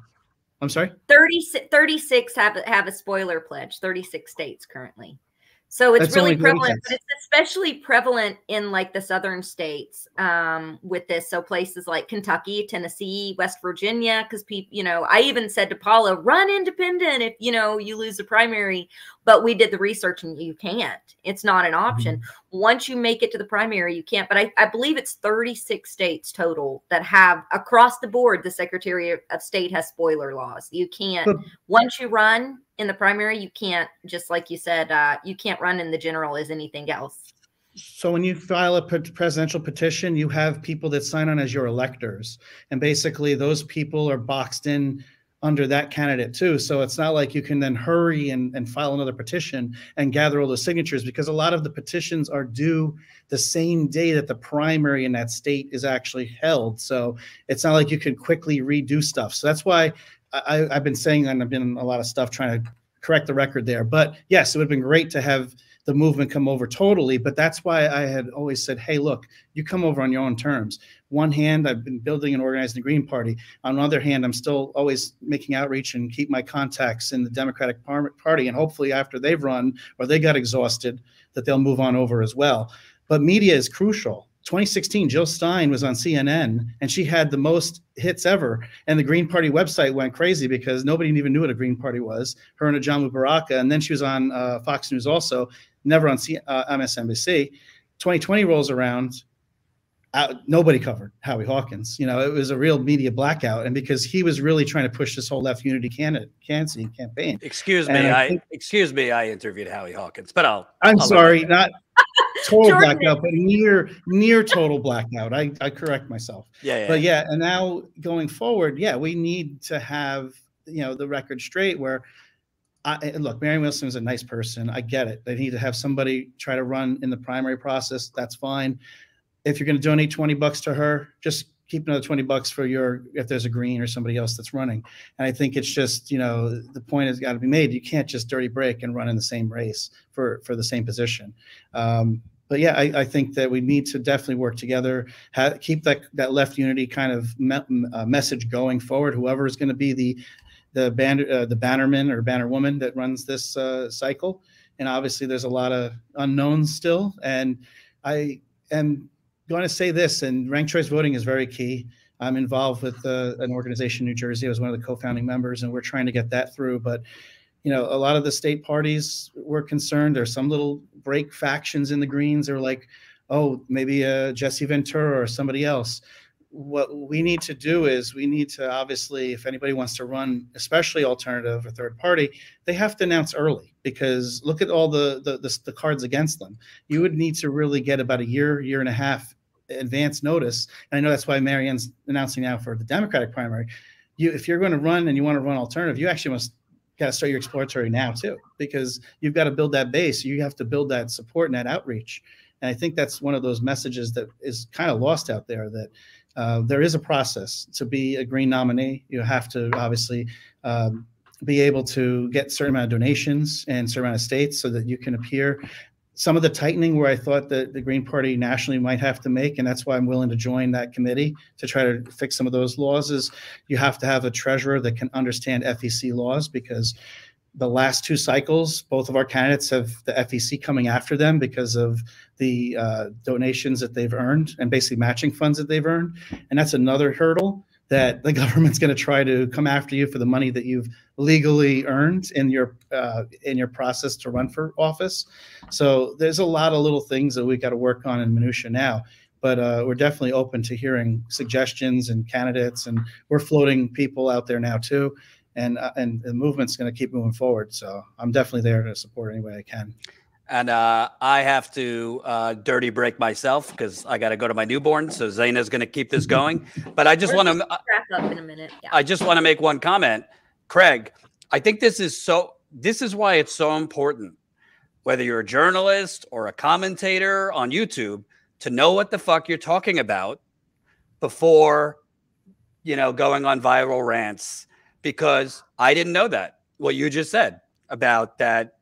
A lot of states, you can't do a dirty break. So you actually, it's a good thing before, whether it be blasting Marianne Williamson or, you know, whatever it is that other channels are doing, to do some research, talk to candidates. Because, for example, I remember when Nina Turner was running in Ohio for Congress, and the common thing was, she should run as a Green Party candidate. She should run as an MPP candidate. And this was coming from like Jimmy Dore and, you know, other big channels. And like, it took me 2 minutes to Google or ask somebody. Well, the Green Party was removed from the ballot in Ohio, and MPP wasn't on the ballot. So it's like, there's so many people, because, you know, obviously they're fed up with the Democratic Party, this and that aren't, you know, benefit of the doubt, just are maybe misinformed, but aren't doing the research to inform their voters that, yeah, no, she can't do, not just Marianne, anybody, she can't, you know, do the Democratic primary. And then if, you know, when they get fucked, run in the Green Party. So I think it's really important that we inform our viewers of the rules, because in a lot of states, for example, sure, you could technically run as an independent, but in a lot of those states, like Cleveland, for example, whoever wins the Democratic primary in every election for 30 years wins the general election. There's a lot of places where it's the same on the Republican side. Whoever wins the Republican primary goes on to win in a landslide. Now, that doesn't mean you can't run as an independent, but you should let people know it's traditionally, the primary is technically basically the general election. So my point was, that's a hard thing to balance too, to a certain extent, because if no one's running as independent, because the media keeps telling them that only Democrats and Republicans have ever won, then you're not going to have that other information and those other facts out there. And so like, it's like a chicken and an egg kind of thing too. So that's one of the challenges you do have to tell. But I think part of it is the framing of the media. You know, when they say it's not a viable race because this person is independent and only a Democrat has ever won the seat. Well, is it our job as journalists to say what's viable and not? But I like I said before, that was one of my biggest barriers, because it cut my races off at the knees before we even got volunteers. We had the tools, we had the infrastructure, we were getting the voter list on some of these races. They were cut off at the knees before because of the newspapers and the media saying it's not viable campaign right out of the gate. Yep. So for me, that's a big thing that I keep coming back to, because I saw it happen over and over again, and it was really difficult. That was one of our biggest challenges to overcome, honestly. But what I'm talking about is like what Craig's talking. Legitimately, it isn't viable if you're not allowed. So people need to, and then. If once you do the research and are informed about it, then people could organize. Well, maybe we need to start challenging that across these states. Right. We need to, because that's disenfranchising, to remove that option from if you run in a Democratic or Republican primary, and for to bar you from running third party or independent. So anyway. I got to dip That's out. That's also another thing, which is a great conversation about open primaries, closed primaries, top two, obviously RCV. Sorry to jut in there, but yeah, I mean, it's nice.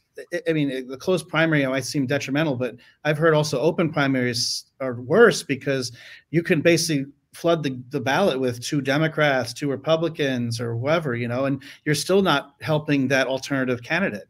It's more about getting the money out of the politics and making sure that that's handled, and obviously having RCV, because ranked choice voting allows you to still vote without any spoilers. So I think you need to try to figure some sort of approach that way, and that's why some of us are working on that structure. Great to see you, Jordan. Hope to see you soon. But that's another major topic that we definitely should discuss. And it's been, sadly, since I was 12 years old when Ross Perot ran, was able to capture over 18% of the vote, and then took that independent campaign and turned it into the Reform Party. And we can't seem to get together to coalesce to get to 5 to 10 to 15% of the vote. It just saddens me. So I just hope that whoever runs decides to keep a clear and open mind to supporting the Green candidate that's out there, because we really are the next vehicle that's going to have a chance at getting that percentage, I would think, and have the ballot access there. Thank you very much, Craig. And one of the last question that I have, we have centered a lot on the Greens. We haven't talked as much about running independent. And I know that, the Green Party, there's like this whole, we support the Green Party. I understand where you guys are coming from. That's how parties work. But I do want to talk to Terrence and Renee about there are a lot of races where there's not much difference between running as an independent or running with a party. That's just the facts. You can almost build up the same kind of infrastructure if you run independent. So there are opportunities there. And I don't want to dismiss those. So one of the things that I had a question about was people are looking at the shiny thing over here, the presidential election already. And in the meantime, what's happening at the state houses and municipal levels across the country are things like tightening the screws on local races through the Secretary of State offices, with more and more laws making it harder for instance, folks in Georgia were challenging voter rolls. They opened up a rule where voter rolls could be challenged by a party. So voter registration could be challenged by a specific party. So, of course, Republicans went around and guess what? They picked out a whole bunch of black people, 200,000 black people, and they challenged those voter registrations, right, in order to rig the system against them. So what do you tell people who are looking at the presidential and aren't focusing on the local about strategy within and outside of the electoral system, as far as you know, Jordan was mentioning that it's important to know these problems so that we can then go and take those problems head on. What are some of the things that you guys have seen, and what do you think, as people who have all worked local races and have our attention kind of turned toward that as I have, what do you think, what would you tell folks? And I'll start with Renee, and then we'll go to you, Terrence, and Craig, if you want to weigh in after. But what would you tell people who are looking to maybe run independent locally, or about the importance of local politics while people are already online arguing about if it should be Marianne Williamson, Nina Turner, Trump, DeSantis, and we're 2 years away from that nonsense. So what do you got to say, Renee? So I think one of my biggest things that I always want to remind people is, like, I'm 46 years old, and honestly, like, not much changes based on who's in the White House. Like, it often just feels like passing the baton from one person to the next person to the next person. They all just keep reviving the same bad rules. So, as much as people enjoy these conversations about whether Marianne should run or this person should run or whatever, if there isn't someone who's really going to galvanize working people and get non-voters out and get people, even confident or interested in participating in the electoral process, this presidential thing is just not really. And I heard what you said, Zaina, so I hate saying it out loud. Like, I just don't even know that people are going to be willing to do that in 2 years, right? Like, we're almost a year and a half from having to vote for president again. I just don't know that anyone's going to be able to convince, 50 million people that they're worth, trusting that they're going to make some difference.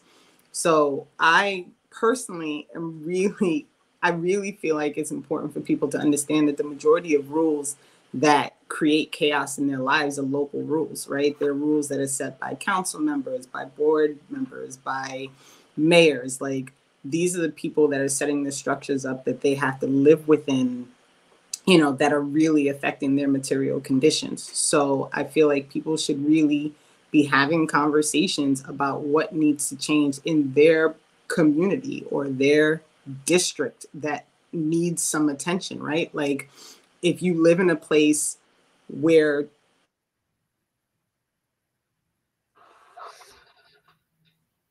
we lost Renee.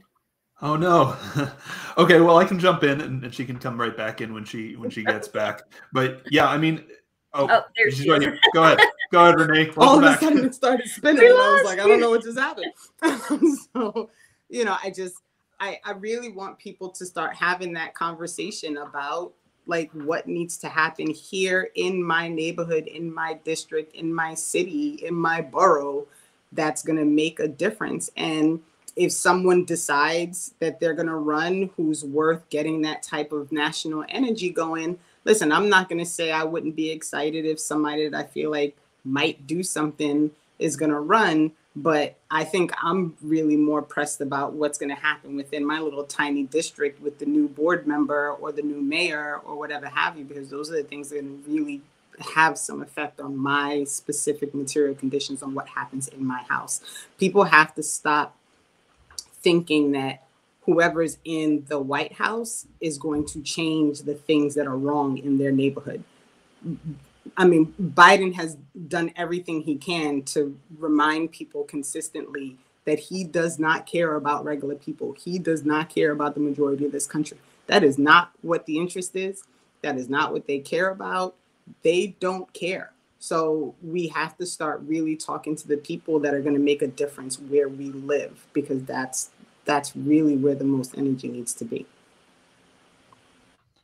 Yeah, I think Renee's pretty much right on there. I think, there's a reason why grassroots and local are synonyms, right? If you can build something at the local level, it tends to bubble up if it's a good idea, I could be wrong. I think Craig is involved with Voter Choice NJ, New Jersey, and I'm involved with Voter Choice MA, Massachusetts, to build ranked choice voting. And what we're doing is we're starting at the city and town level.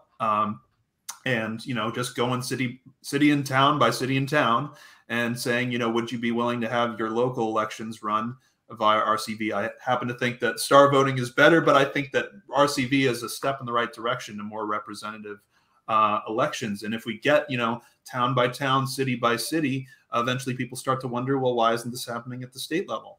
And eventually can be quick, you know, eventually can be in the span of a couple years. And so, you know, when it comes to things like that, I'm also very much a proponent of ballot initiatives at the state level. I know a number of states are not ballot initiative states.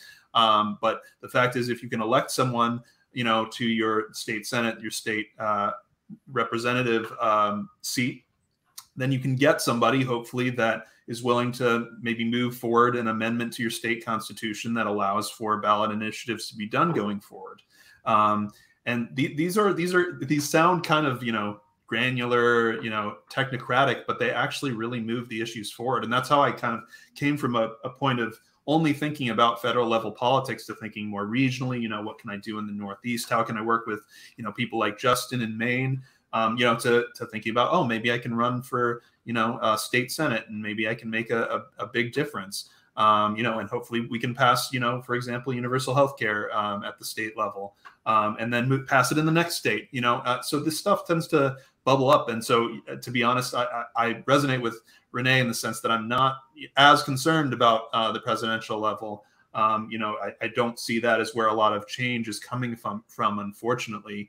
I wish it was. And, you know, to be sure, I will be supporting, you know, folks in the primaries that I think can move us forward in the general. But there's so much. And that's why I'm so glad that you were doing this panel, is that there's so much opportunity to, you know, move forward democracy reform, to move forward, you know, ballot initiatives that really change the game for people. And it's surprising. People are surprised when you tell them that you can do things at that level, that there's actually meaningful change to be done there. But once they hear about it, you know, you tend to see their eyes brighten up, and they might start to, you know, be a little bit more engaged in the democratic process, you know, going forward. And that's powerful.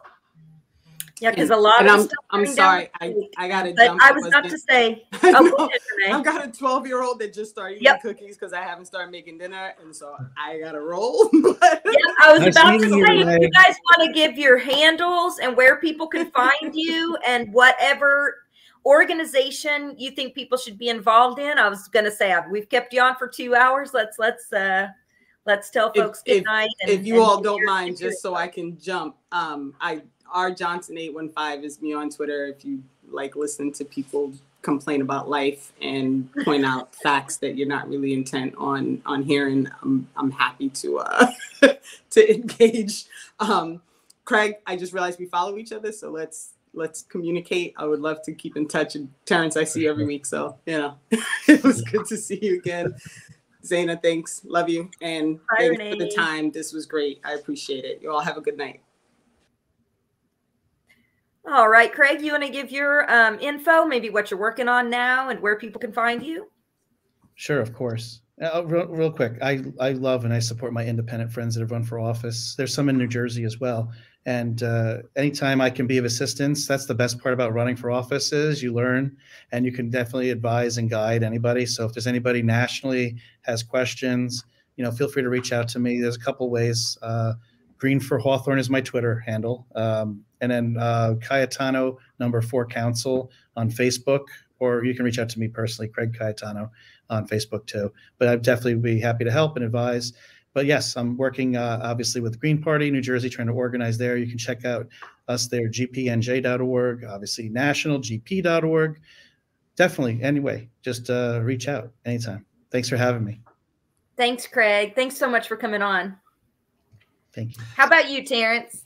Yeah. So thanks, by the way. So great to meet you, Craig, and hear you know, some really useful information that I'm definitely storing away. It's great to meet Jordan as well, and shout out to Renee and to you, Zaina, and to Justin. But yeah, so you can find me at Cudney4MA on the main social media platforms: Facebook, Twitter, Instagram. I'm not, you know, I'm an elder millennial, so I'm not on some of the more newfangled platforms. But you know, I'm working on, as I think I alluded to, a grassroots organization called Medicare for All Everywhere that's building coalitions between states on state single-payer initiatives. I'm also involved with Housing for All Gloucester, a local affordable housing group in Gloucester.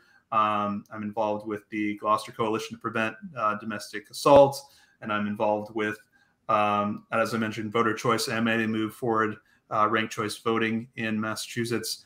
I'm all over the place, keeping busy. Also on the job search, so keeping very busy, shall we say. But so good to talk to you. Thank you so much for having us on. Thank you, guys. Thank you all both. Thanks, Anna. Take care. Nice meeting you, Terrence. You too. All right. That was an awesome panel, you guys. I thought that everyone was super informative. I did want to take some time to go through, in the meantime, before we start the super chats and the comments, which I do want to highlight some of them because there was some great info. And thank you guys so much for participating in the conversation tonight. I do want to say that Status Coup has been one of the few that has consistently covered local, independent, and third-party races. If you know of anyone that's running, you can reach out to and help me here, Colin. I can't find this one. You can reach, is it on here? Status Coup, info at StatusCoup.com. There we go. So you can go to info@StatusCoup.com, send an email, send us your information. We're interested in local races. We're interested in what's going on in municipalities. The same with if you guys see legislation coming across or movements or action organizing, whether it's electoral based or otherwise, please let us know. We're always on the lookout, and we're looking to bring people on to be able to have discussions like we did today, or to be able to talk about their race or what's going on in their areas, because there is a lot happening at the national level, but also state and local that never make it to the news, not even in local newspapers. So please reach out to us if you have information like that you would like to have, that you would like Status Coup to cover. Also, we have a show tomorrow night at 9 p.m. We'll be talking about, we'll be covering and going live for the State of the Union address. Should be fun to hear what Biden's got to say about not doing anything for the last 3 years. But Tina Desiree Berg will be on that. Ron Placone will be joining. I believe Jordan may be joining, but I'm not 100%. So that should be a really fun show. We're going to be pulling out some of the information that he says, confirming or debunking the information that comes out, just sifting through the, deep rhetoric that comes when, whenever we've got the SCOTUS, and also wading through people talking about how awesome his speech was and focusing on that instead of focusing on the substance. So join Ron Placone and Tina Desiree Berg at 9 p.m. tonight. For a live viewing of SCOTUS that's not hosted by MSNBC or Fox News. So we could get some different perspectives there. Also, we will be sending Louis D'Angelo. We're working to send him to the border to talk to migrants. Biden still has not reversed Title 42 and has in fact expanded it. And this is where from the Patriot Act, a holdover from the Trump administration, where refugees can be denied entry by the Department of Homeland Security. And right now, the states that are on the list are Nicaragua, Cuba, and Venezuela. So it's very important that, we hear from the people at the border, hear their stories. What are they going through? What is happening there? And Louis D'Angelo is looking for we're looking to fundraise for a trip for Louis D'Angelo to be able to take to the border, to be able to talk to those migrants. So if you can, please donate to statuscoup.com/donate. That would help us out tremendously. Or if you want to become a member of Status Coup, that helps us set our budgets for all year. You could go to statuscoup.com/join and join the Status Coup community. All right, let's take a look at, let's see, there we go. I was having some trouble removing the banner. Let's see. I want to look at some of the chats that we've got going on. Chris Garrett, thank you so much for the $5. Thanks to Status Coup for hosting this discussion. The key to a vibrant democracy is an informed electorate. You have to ask the questions. One of the things I've learned doing all the races that I've done is a lot of people don't realize what it takes. You know, what are all the different things that you even need to get together to run? And it's not to discourage people from running, but people should be informed. What does it take to build a race? What does it look like to get ballot access? What are some of the barriers? And then also to have red flags. If people or organizations are asking for money and they're saying that they can't, that they're going to run candidates or they're going to do X, Y, Z, do a little bit of homework, find out, you know, if that is that even plausible in this state, you know, and that's part of the responsibility of the press is to bring that information forward. So it was really interesting to me to hear from some of the people that ran and some of the folks that understand what it's like to build out a campaign. D Nord says, great show. Thanks. And then we do have one more super chat, but I wanted to look and see if there were any other comments here. There's a ton. Thank you guys so much for weighing in.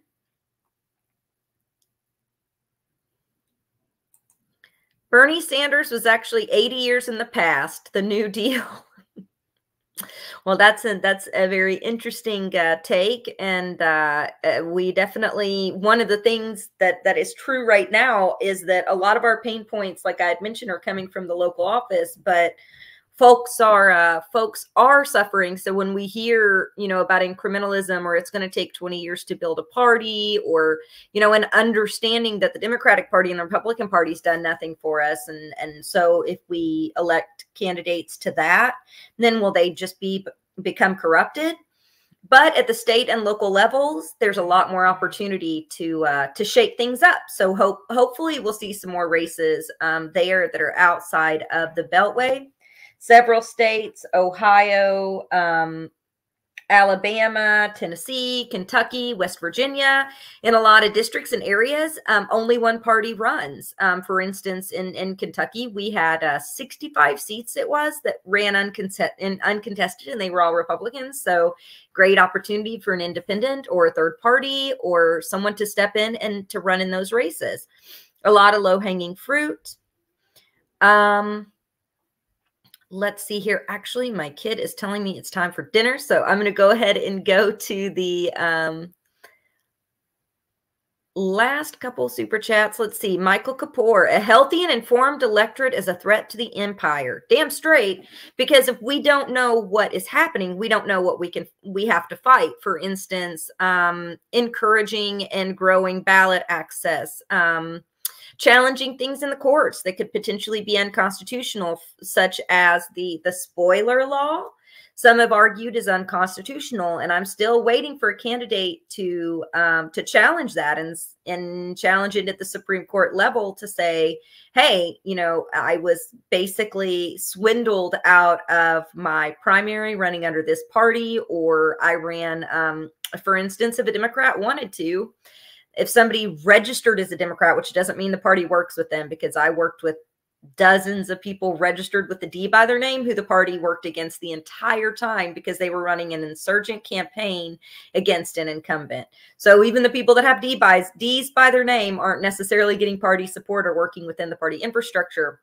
But if somebody was to say, hey, I was swindled out in this primary and the party worked against me the whole time, and challenge that those spoiler laws that say that they can't switch their party affiliation, who knows? Maybe it would make it to the local courts, maybe the Supreme Courts, but something possible that there might be possibilities for change. Carpe Diem says, do Democrats deliberately lose to fundraise? Yes, at least I believe so. I think every cycle, especially on the federal level, when things get really tough, they stop running people in certain districts with a calculated measure of losing the majority. And this is easy to research. This year was one of those examples because, as I had said, they were seats in Kentucky that were uncontested. And so when they lose the majority, what happens is, yes, you can fundraise 2 years, reignite people to get out, bring money in, and also you can kind of shirk off and bolster and, you know, do the theatrics of being the lesser of two evils, right? So that is something that they do. Or, for instance, they got behind Joe Manchin, knowing that Joe Manchin works against them every time. When there was a challenger against Joe Manchin, Paula Jean Swearengin, who was progressive, the party went in hand over fist to support Joe Biden and to do everything, or not Joe Biden, Joe Manchin, and to do everything to keep Paula Jean Swearengin off the ticket, or to you know, take her campaign out at the kneecaps. They would do things like have fundraisers or have Democratic Party events that Paula would just show up to, where they would put her materials in the back that were supposed to be for the primary, but they would put Joe Biden's on all, or Joe Biden's, dang, I got him on the brain, Joe Manchin's on all the tables. So they were literally promoting Joe Manchin as the choice, but yet he gets in office and all they did was complain because he's a blue dog Dem and not true, and he's holding up all this legislation. Why did they put so hard in for him against his primary challenger? It's a good question to ask. And I believe that they need a rotating villain to pin not getting Medicare for All passed, to pin not getting student loan debt forgiveness passed on, so that they have someone that they can point to while they still placate to their corporate donors. Let's see. Denard said, great show. Thanks. Thanks so much for joining, D. And thank you so much for the $20. That helps. Every little bit helps, and we do appreciate it. We don't have billionaire donors, millionaire donors. We don't have, you know, a big conglomerate behind us. It's just us and it's just you guys. And so anything that y'all can give to help anytime that you do is publicly funded independent journalism, and we appreciate it. It keeps me being able, and Jordan being able to come on here and run our mouths and bring the guests that we bring on and cover the action and organizing and talk to the candidates that we talk to and bring folks on strike and union actions and cover all of that. Otherwise, you know, we would be getting the same pressure as the mainstream media. So each and every one of you guys that can donate or just like and share the streams and help get the word out about the content helps. Well, I think I will call it an evening, but remember, tomorrow night at 9 p.m., State of the Union with Ron Placone and Tina Desiree Berg. Super excited about that. And have a good night, all. Thank you so much for joining.